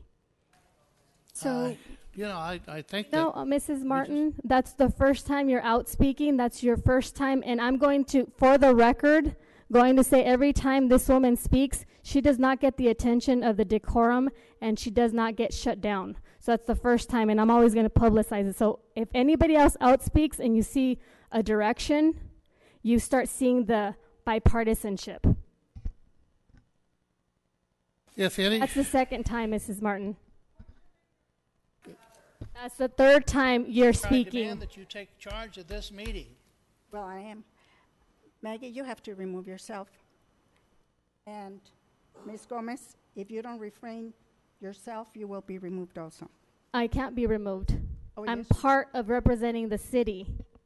Don't show your partisanship. It doesn't help to do that. Oh, really? So, Madam Mayor, if I may, it seems to me that there's a little bit of nuance to this, so I can understand Councilmember Gomez's comments. But it was my understanding that when this was to be agendized, it was to have a preliminary discussion to see, to kind of tap into what we're feeling. Do we want to delve into this further? So that was my understanding of this. So I wouldn't expect necessarily a lot of data supporting this particular item. For me, it was just to get a feel as to where we wanted to go from here. Do we want to have a deeper discussion on this, or is this something that we might be serious about, and so forth? And if I may continue, Madam Mayor, there was a comment made, and I understand how this mistake could be made and be misinterpreted, but I certainly don't want any council member, certainly none of my colleagues, to feel like they're being singled out, because that's beneath the dignity of this office. But on the item D6, it does say discussion regarding council member singular term limits. I think it's very important to note that council member is an adjectival modifier to the noun, so therefore it's completely grammatically correct to use a singular form. It does not in any way convey that there's one council member being targeted. Thank you, Madam Mayor. Thank you. Thank you for explaining that. So is this the end of discussion then?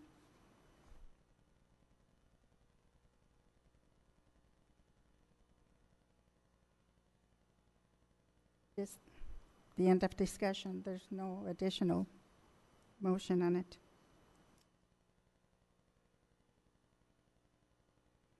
So I move on to item D7. Update since homelessness workshop and regarding homelessness solutions, task force information. Again, no action requested, information item only.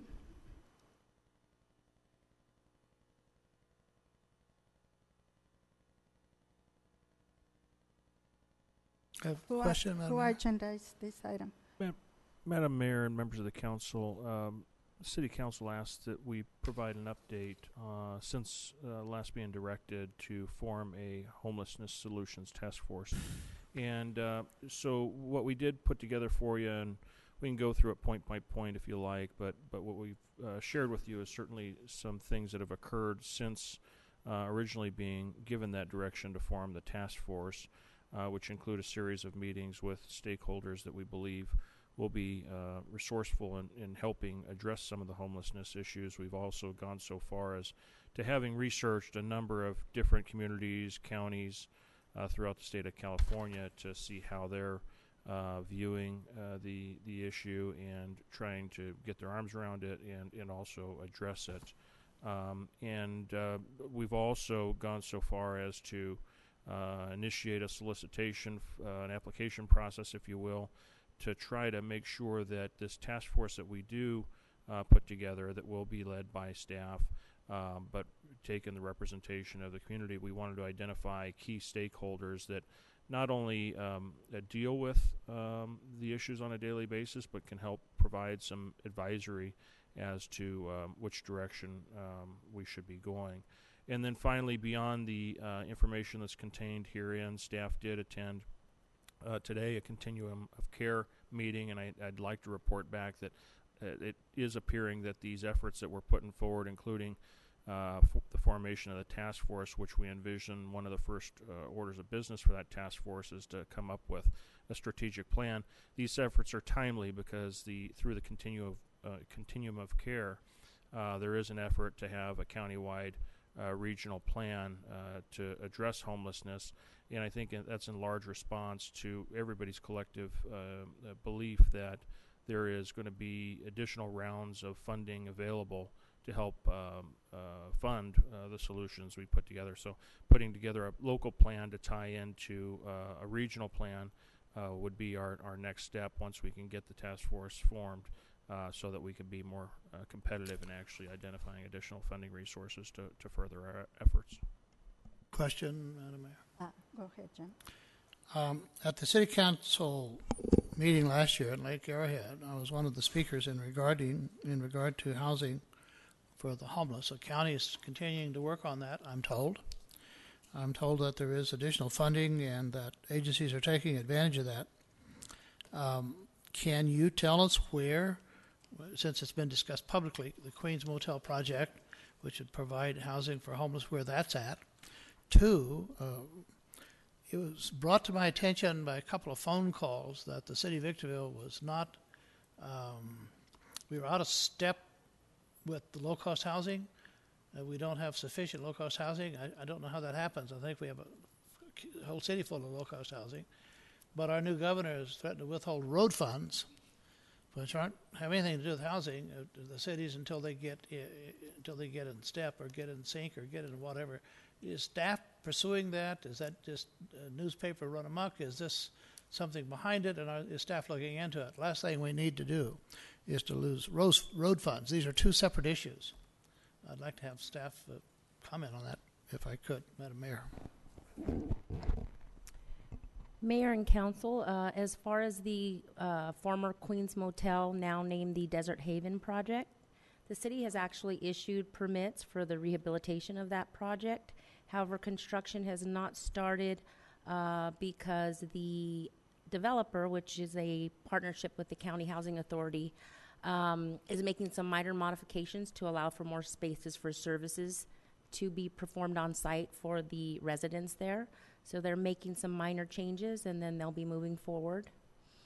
Regarding the phone call, I believe that you're referring to an article, and I can't remember if it was in the Daily Press, but it seemed to indicate that Victorville was on the list of cities that had not met certain housing requirements. I believe it was RENA numbers. And I believe our PIO did issue a correction to that because we are not on a list for not performing as far as providing low-income housing. Oh, so I'm sorry, I didn't hear. So that's to be corrected? To be corrected, yeah. Yes. Okay, thank you It was very an much. error. So we are in compliance. Correct. Okay, thank you very much. The other item that I happen to, since I've been involved with this homeless issue for some time, the question, are we going to work with the county? They have a task force, and of course we have been in the past and going to continue, but I'm not sure, and I don't know what role that task force may play in this committee. You have that the 30 city is seconds. forming. Thank you. So the county has an Office of Homeless Services. We also, there is also a county-wide consortium of care that Keith referred to earlier, and the ICH, the Interagency Council on Homelessness, is the governing board to that continuum of care effort. As you know, Victorville has a seat on that board, and we actively participate in that group. So it's not exactly a task force, but it is focused on county-wide homelessness issues, and they will be working on, in the next 3 months, a plan to address homelessness on a county-wide level. And as the city manager mentioned, as the city of Victorville moves forward with its strategic action plan to address homelessness issues, it really should be in line with the county's goals, and that will be our best way to make sure we can secure funding. So we do actively participate with the different county agencies, but we also have to do some things at a city level, which is the formation of the task force that we're undergoing right now. Thank you.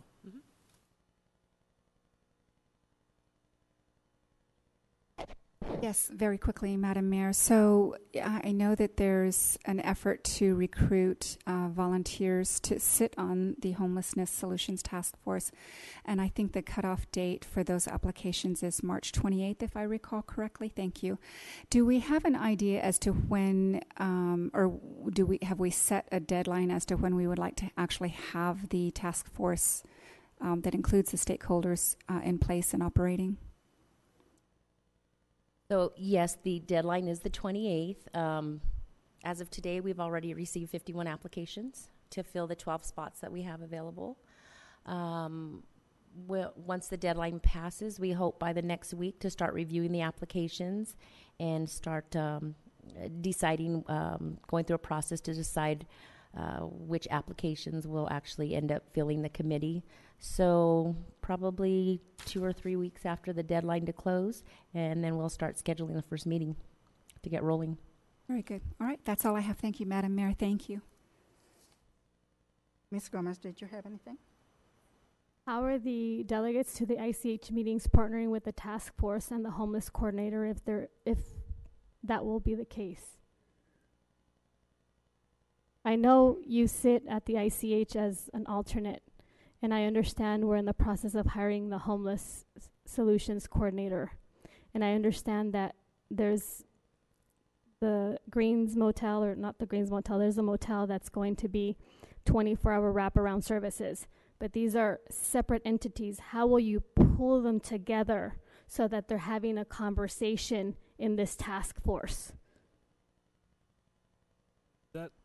That's in fact the art and probably the biggest focus of our role. I think that's what we identified when we started talking about the formation of the task force, is because we're not experts in the subject, though we're becoming much more knowledgeable, and it's not has not traditionally been a primary role for the city.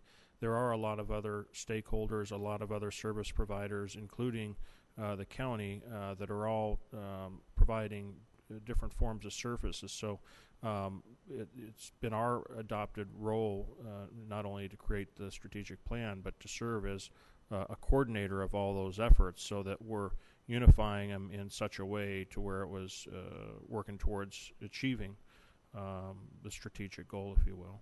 Okay, and what phone number and what name do those people who are interested in being a part of the task force contact? I know there's an email, but there's no phone number and there's no contact person. And some people want to use their phone versus an email. Also, who will be a part of the selection? In other words, is there a panel of individuals, 3, 4, 5 people who are going to be selecting and reviewing the applications? Who are those people, and what is the reason behind those people that were selected to be the panel that's going to select these applications? Why are they there, their purpose? And the next thing is, what ranking or number system will you be using so that we don't show that we're being unconsciously biased or prejudiced towards a friend, family member, or someone that we play favorites with? How are we going to do that? So to answer the first question about which number they can contact, the city prepared a press release that the Daily Press actually picked up, and it's covered on our website as well. Not just an email was given, my direct phone number was given, 760-955-5033, and I have received several calls since that press release went out. Regarding who will sit on the selection committee, the council tasked myself and Mr. Metzler as the staff to oversee that formation, so it'll be himself and me, as well as a couple of key staff members, our community services director, our code enforcement official. They have been helping with address various issues related to the homeless population, and so they will help as far as how will we ensure there's any not any bias or family. That's just, we would have to recuse ourselves from any kind of family member or someone that would sit on a nonprofit or try to get a family member on the committee. So that wouldn't occur. Okay. Your number and contact and the press release wasn't a part of today's agenda. So unless I strictly went to the website and someone said, well, Blanca, who do I call? I would say, well, it's not on the agenda. Let me ask a staff member. You have 30 seconds. So that's why I was asking, because it's not here, and I don't know how many council members specifically go to the website to find that information. This time I didn't. Maybe next time I will, but I appreciate that information for the general public consumption today. I'm sorry, I apologize. I thought the PIO sent it to the council, the press release. Thank you.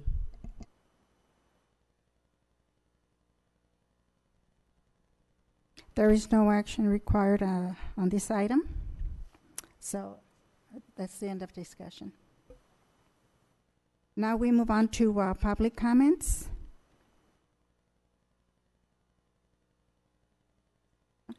And I do have some cards.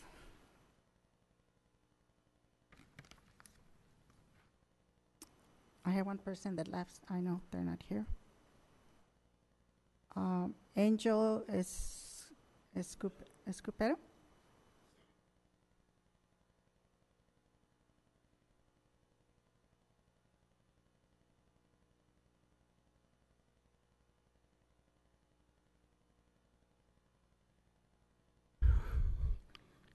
Mayor Gloria Garcia, it's a pleasure being here. You know, because you're a blessing mayor for the city of Victorville. And I would like to ask you if I could have an appointment or some help. I believe the city attorney is the one that can help me, or the Mr. Kit Mettler, the city manager, because I'm having a big problem. I've been fighting for elders abuse, child abuse, and women abuse. And a lot of people don't like me out there, and I don't care. The bad people, I don't care. I'm for the right people. I'm for the city. I fight for the city. Whatever city I'm at. I build, you know, in Azusa, condominiums with my mayor. I built the Pacific College to stand. It's unbelievable what we did. We did $64 million for the city in 3 years. And I have a record to be the best police officer for the city of Azusa too. Because they went by my law. I had to make laws down there for the barrios because they didn't understand. You know, I had to put a green line on all the writers on the wall. But we got rid of them, thanks to my Lord Jesus Christ. I'm a real knight from Spain. My aunt was interpreting on Mr. John Kennedy. She had me teaching Spanish when I was 11 years old at the University of Tempe, Arizona. I'm on records. And my brother has the records, still available, of all the blue ribbons in track. And we are very proud of it. And I'm very proud of my people. And you remind me of the grandma of my country, Mexico, Sara Garcia. She's always in my heart. She was a blessing lady like you. So I need some help because I never had a wreck in my life. And this lady came, and I was in the middle lane already of Bear Valley Boulevard. You have 30 seconds. He came straight up and hit me head-up collision. And the officer, I didn't state that I was making a left turn. He stated on the police report that I stated. I got 2 broken ribs, 3 broken ribs. I got dislocated shoulder right now, 16 days ago. And I've been through a lot of pain. And I just need to be corrected. And I need help because Mr. George Turan been doing his best. Yeah, your time is up. Did you need to speak with an officer? Is that what you need? Excuse me? Did you need to speak with a police officer? No? No, I don't want nothing to do with the police no, because they incorrectly, they deny me the correctly. I asked him to proceed because I've been a police officer with the right procedure. And he denied me. He didn't want to take pictures. He didn't want to make sure. Well, your time is up, but I will have someone speak to you after our meeting, and maybe we can get someone that can help you. God bless you. Okay. Thank you very much. Okay. Just sit there and wait, and we'll see what we can do. Ramiro Rodriguez.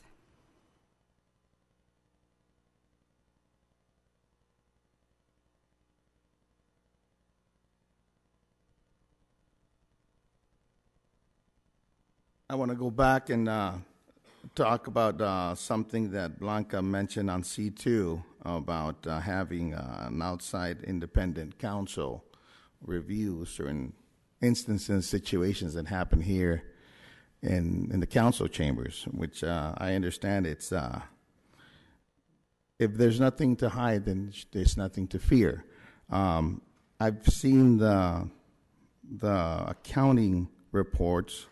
I read the Kurth investigation report that they did, but it was all really what the city presents to them is what they see, and it's just an opinion that they give of those reports. But it's actually, they're not really auditing or investigating or searching anything. So it kind of left me feeling a little hollow that really nothing was really, it was just skimmed over the surface. My personal opinion, it felt like the coroner doing the autopsy on somebody he just did over.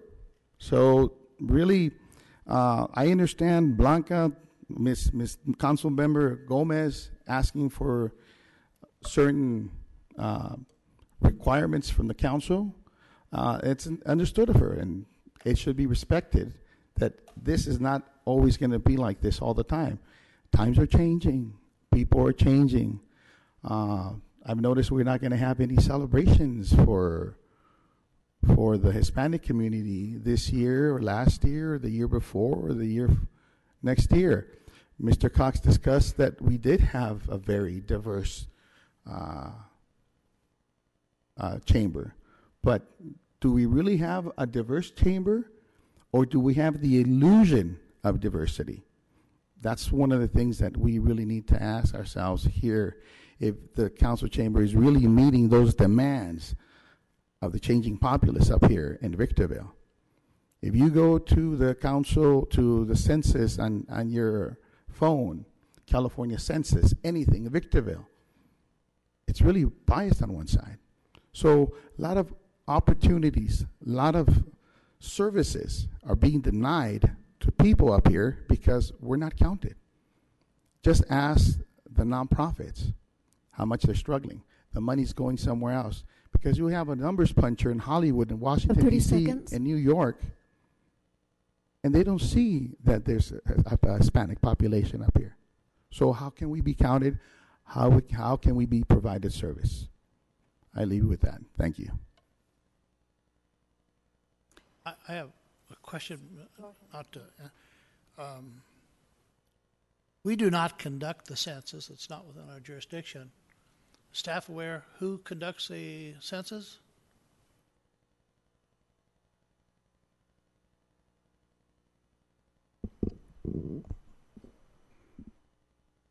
I know the city planner has some staff attending a meeting in preparation for the 2020 census, where we can have input as a city into how the census is conducted. But as far as it's the U.S. Census Bureau that does it. Well, I think that you know, when it's said here, people hear, they wonder. I think in this particular instance, because it's important, that at least we have some information that we put on the agenda for information only on the next agenda item. It's very simple. People need a number they can call or somebody they can contact if they have a concern. Thank you. Those were all the cards that I had on the public comments. And Mr. Cox, don't we need to add it to the agenda? Because right now you just gave direction to the city administration, and I don't believe that they would certainly acquiesce to what you've stated unless there's a council motion. But if you have the power to direct and they put it on the next meeting, more power to you. I agree that that should be on the agenda. we're not there yet for to agendized items. Now we move on to our city manager's reports. Madam Mayor and members of the council, I have a few community service development activities to share with you. First, as far as community service activities, we've got a spring festival and egg hunt coming up. That event is going to be April 20th at Hook Community Center. It's something that we do annually. Tickets are now on sale, and they'll be on sale until the event is sold out. And admission is free to the egg hunt. I'm sorry, egg hunt is $5 per child to participate in the egg hunt. 21-day reading challenge is starting at the Victorville City Library. That's from the period of March 1st to March 31st. We also have Community Cleanup Day. That's our annual event, Saturday, April 13th, 8 a.m. to 12 p.m. It's going to be various sites throughout the city of Victorville, no charge to participate. Volunteers receive a free T-shirt, gloves, litter stick, bags, water, and coupons for discounted lunch at local restaurants. It's a pretty amazing event, and it's a good opportunity to get out there and meet some of our community members and do the good for the city, which is cleaning up some of the trash that's just littered throughout the community. We talked about Desert Havens a little bit earlier, so I won't go too much further into that. Rubbermaid expansion, we've got a temporary C of O issued on the Rubbermaid expansion that expires March 28th, so we're expecting final to be in place probably before our next council meeting. And that's right there on Air Expressway in Nevada, right at the footsteps of SCLA. Also, inspections are ongoing for the addition of a filling room line at Dr. Pepper, and that's currently underway as well. So they're adding actually a 6th process line to their plant operation. And finally, Animal Control will be hosting a low-cost vaccination and license clinic. That'll be Saturday, April 27th, 8 a.m. to 12 p.m. Here at City Hall. That's all I have. Thank you. Now we move on to item E3, which is council member discussion and possible action regarding items for the upcoming city council agenda. I will start with Ms. Jones. Thank you, Madam Mayor. I have none.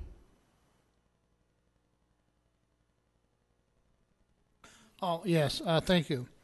In regard to the census data, I just would request that we put some information together. I saw a sign recently, I'm racking my brain, it was a billboard, said, "Are you being counted?" I think it was in Orange County, and it had to do with the census and urging people to participate. So I don't know where we're at, but I'd like to request staff to look at that. It's very important that everyone be counted, and so I'd like to put that on the agenda. I so move. Second. Motion by Councilmember Cox, seconded by Mayor Garcia. All those in favor? Aye.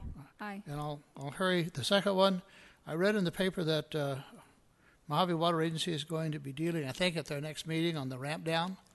When they ramp down, that's less water available, that's more makeup, that's more that we have to pay. I just don't understand, with the drought being over and the wettest year in years and years, that they would ramp down. That doesn't make any sense. That's costly to the city if they ramp down, and I'd like to have a staff analysis so we can better understand it.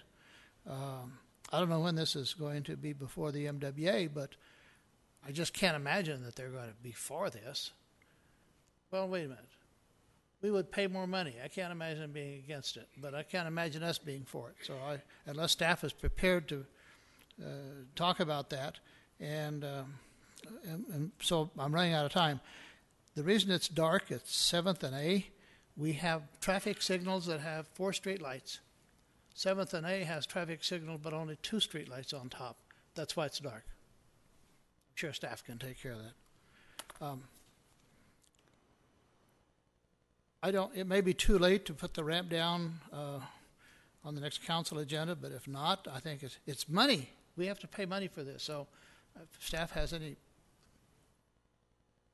to add, I'd appreciate it. That's all I have. Want to agendize it? Is that it? For Well, discussion? it's or not going to do any good to information? agendize it if they're going to make a decision. I know they have a meeting next week, and I don't. Madam, No, it's not going to do any good to agendize it. Is staff prepared to discuss this? Do they have Madam any data? Mayor and members of the council, as to the ramp down matter involving the water master, separate and distinct from MWA, that's something that we have been monitoring. I have a lot of information on my desk. I've been monitoring it and getting briefed from our Director of Public Works and Water. It was something I was already intending to send to you. I just haven't done that yet. So whether you vote to add that to an agenda item or not, I was already intending to provide a summary of what's before the water master, which is in fact a 5% recommended ramp down for base annual production. So we're only agendizing one thing? Everything else is just for discussion? The staff analysis, the streetlights, and the money to pay for? Yeah, that's just for information. Oh, okay. That's all I have. Thank you. Ms. Gomez? So on each of these items, I'd like to make a motion too. And then the first one is, we know that the city of Victorville spent $45,000, of which $4,000 went to marketing and $1,000 went to supplies for the preparation of our fall festival. The City Council and the residents of the city would like to discuss and take action on allocating monies from now on to celebrate Cinco de Mayo as we have celebrated the Fall Festival. And that's what I would like to add to the agenda. Is there a second? There being no second, the motion dies. The second one I'd also like to add to the agenda is many residents have been asking for the city to consider the month of May or the month of September and every year thereafter to be recognized as Hispanic Heritage Month from the city of Victorville. Proclamations shall be given beginning 2019 is what I've been asked. This is a time when we get to recognize contributions of the Hispanic and Latino Americans to the group's culture and heritage. Is there a second? There being no second, the motion dies. The third one that I've also liked to agendize is the capping of training and training meetings, education, and travel expenses for city administration. Particularly, I've looked at the city manager's budget for $16,000 in travel expenses, where a council member can't even get $1,200 to represent the city in educational meeting or any such things.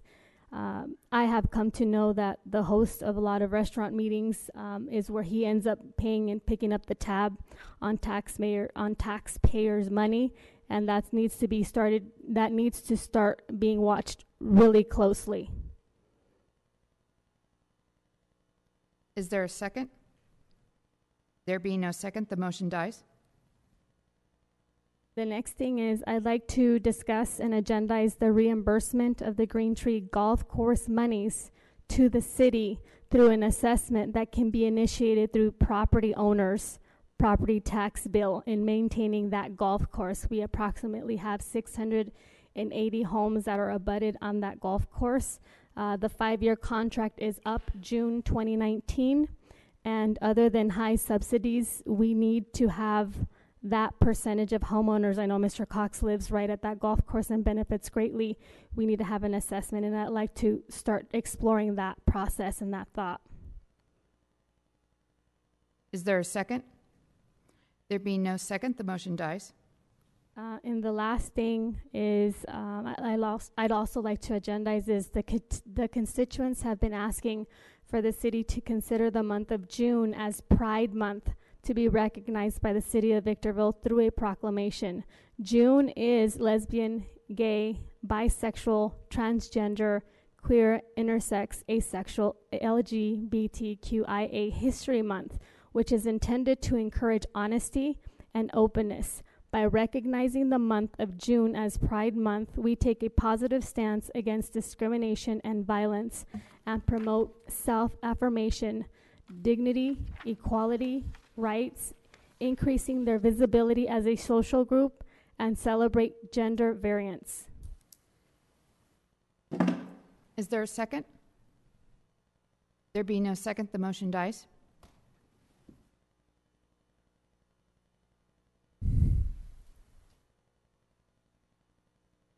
Do you have anything else? No.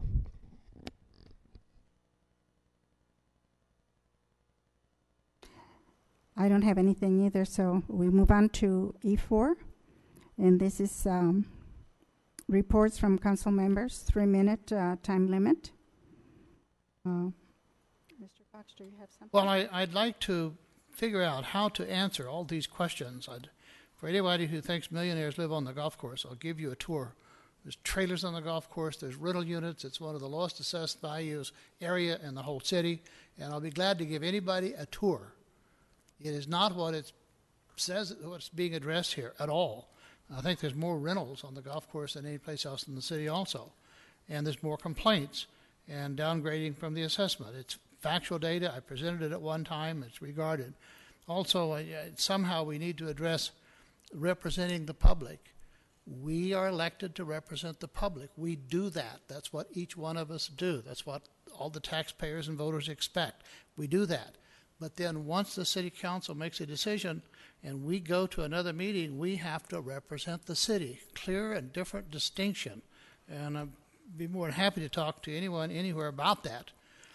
I have 8,000 voters that elected me too, and I listen to them all the time. I think they all try to call me. So somehow in our reports, I don't know how to get this out, but statements are being made that are simply untrue and misleading, and we need to answer these, because one of the things that we kind of find out is that's coming in here, we're very diverse. We want to be, I have Hispanics in my family, I have African Americans in my family, but they tell me that there's an absolute effort to try to divide the community, and we have been so happy and so proud, and we have talked about how diverse we are, and now we want to stop and back up and single out and pay attention to each little group as if they were different, and somehow each one is different than the other. I think we need to discuss this, because the last individuals that I heard from was the African American community, and I don't know that they represent the whole community, but they're pretty happy with what we have and what we've done. And we need to discuss this. If we are discriminating in any way against any group or individual, that is just not acceptable. We need to change it. But on the other hand, we can have a proclamation every day for somebody or something, but it simply highlights that division. And I think we need to be very, very careful. I don't know where we put this on the agenda. I don't know how we do it. I don't know where it comes from. But I leave the meetings, and before I get home, I get calls from people saying, is the council going to respond to comments made for people who come up here? It's like the opinion page. You can say what you want to, but because we web stream, people wonder, is it true? And many times, sorry to say, you have 30 not. seconds. We need to answer those people who come and take the time to speak. Sorry, thanks. I do. Thank you, Madam Mayor. First of all, I'd like to express my sincere apology to our new fire department. I was out of state and came back early so that I could be present at the swearing in and the badge pinning ceremony. Unfortunately, due to unforeseen circumstances, I was literally stuck down the hill and couldn't get back up here. I hear it was a wonderful event. I'm sorry to have missed it, and Chief Benson, I ask that you would share my good wishes to the rest of your team. Also, I'm going to broach a subject that I've not wanted to for some time, but I'm becoming increasingly concerned by some behaviors that are happening behind the dais. I think that does a disservice to the good working of our council, and certainly to the health of our city. I have listened a number of times to comments about negative comments and allegations, strong allegations against our city manager. And I just really need to make sure that everybody understands that our city manager is under a contract. He has one boss with 5 heads. That's each member of the city council. We are to work in unison to evaluate our city manager. That occurs in closed session necessarily because it's a personnel issue. Instead, I'm hearing incendiary language behind the dais that that for me comes across as really a unilateral evaluation of our city manager. I don't think it's procedurally appropriate, and it's not helpful to our city. If there are concerns about things that the city manager is doing or not doing, these are the very types of issues that should be taken up during his regular evaluation. So, having said that, I think it's very important that our community understands that we all have to work together as a team. We all come from different backgrounds. We all have different skill sets, different experiences in life, and we get to bring our perspectives to the table, whether we agree with them or not. Councilmember Gomez has a number of people in our community that sing her praises, and I'd like to get to know her better to see about those things. I will hug and kiss anyone and everyone all day long, but at the end of the day, business is business.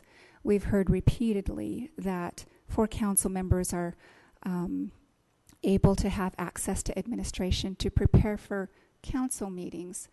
Councilmember Gomez used to have that access, but when one breaches the norms for decorum and those things that are detrimental to the workplace environment. Your time City is up. manager. Thank you.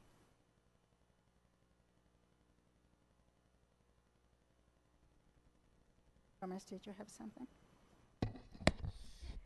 Sí, yo sé que a veces tengo muchas personas que se sientan aquí por horas, tras hora, y siempre espero durante mis últimos minutos para darle el agradecimiento que ustedes se sientan aquí hora tras hora, viendo que sus hijos son parte de lo que estamos teniendo aquí. Queremos traer la cultura y la población que sepa I que no importa apologize lo if que you don't esté understand aquí. what she's I'm sorry, saying. don't interrupt me. La señora alcalde desafortunadamente toma el tiempo para bloquear lo que tengo que decir a la comunidad que no entiende el inglés. Y también hablo señas, pero me ha cortado en muchas ocasiones que esa todavía no la he tratado. Pero cuando usted llega aquí o me está mirando en video, usted tiene la oportunidad de llenar algo como esto por 3 minutos, ponerse acá arriba y dar su opinión. No importa lo que usted quiere decir, quiere cantar una canción, quiere leer la Biblia, quiere decir qué tan malos o qué tan buenos somos. Esa es la oportunidad que tenemos como personas, votemos o no votemos, es nuestro derecho humano bajo la Constitución de los Estados Unidos. Y nunca deje que nadie le aporte intimidación, porque yo soy la primera que me bajo con usted y le ayudo el soporte para que usted sepa que no solamente habla el español, yo le voy a hablar el inglés y yo le traduzco con muchísimo gusto. So what I'm saying is I have a lot of times where we have a couple of individuals that sit hours amongst hours just waiting, not understanding what it is that's coming across. And I'm here thoroughly to support you. If you have to come and do your 3-minute speech and you fill this out by placing your names, I will get up from the dais, I will support you where you're at, and I will interpret for you. And that's my goal, to make you have that power in that voice, not to be intimidated. You have individuals up here that are willing to hear your voice, and this is your right to be here, whether you are a person that can or cannot vote. You still have representation up here with our local city government. And so that's what I was saying. So when we ask for decorum and professionalism, and you have the chair, Ms. Gloria, interrupting, that just shows the lack of respect that we have in our leadership. And so it's shameful to say that Mrs. Jones, she's very ethical when it comes to talking and very nice, but she fails to understand that she should also target when there is an interruption, You have and 30 that just seconds. breaks it off. Entonces, de todas maneras, me interrumpió, no le hace, ustedes tienen el poder en mí, hablo español, hablo señas, los idiomas que yo pueda, yo siempre los voy a usar aquí, aunque le guste o no le guste, vamos a seguir batallando. El 5 de mayo lo vamos a hacer, vamos a seguir la batalla, seas negocio pequeño o grande, yo estoy aquí para aportar todo lo que necesitas y estoy aquí para ser elegida para seguir a tu lado. Muchas gracias por todo.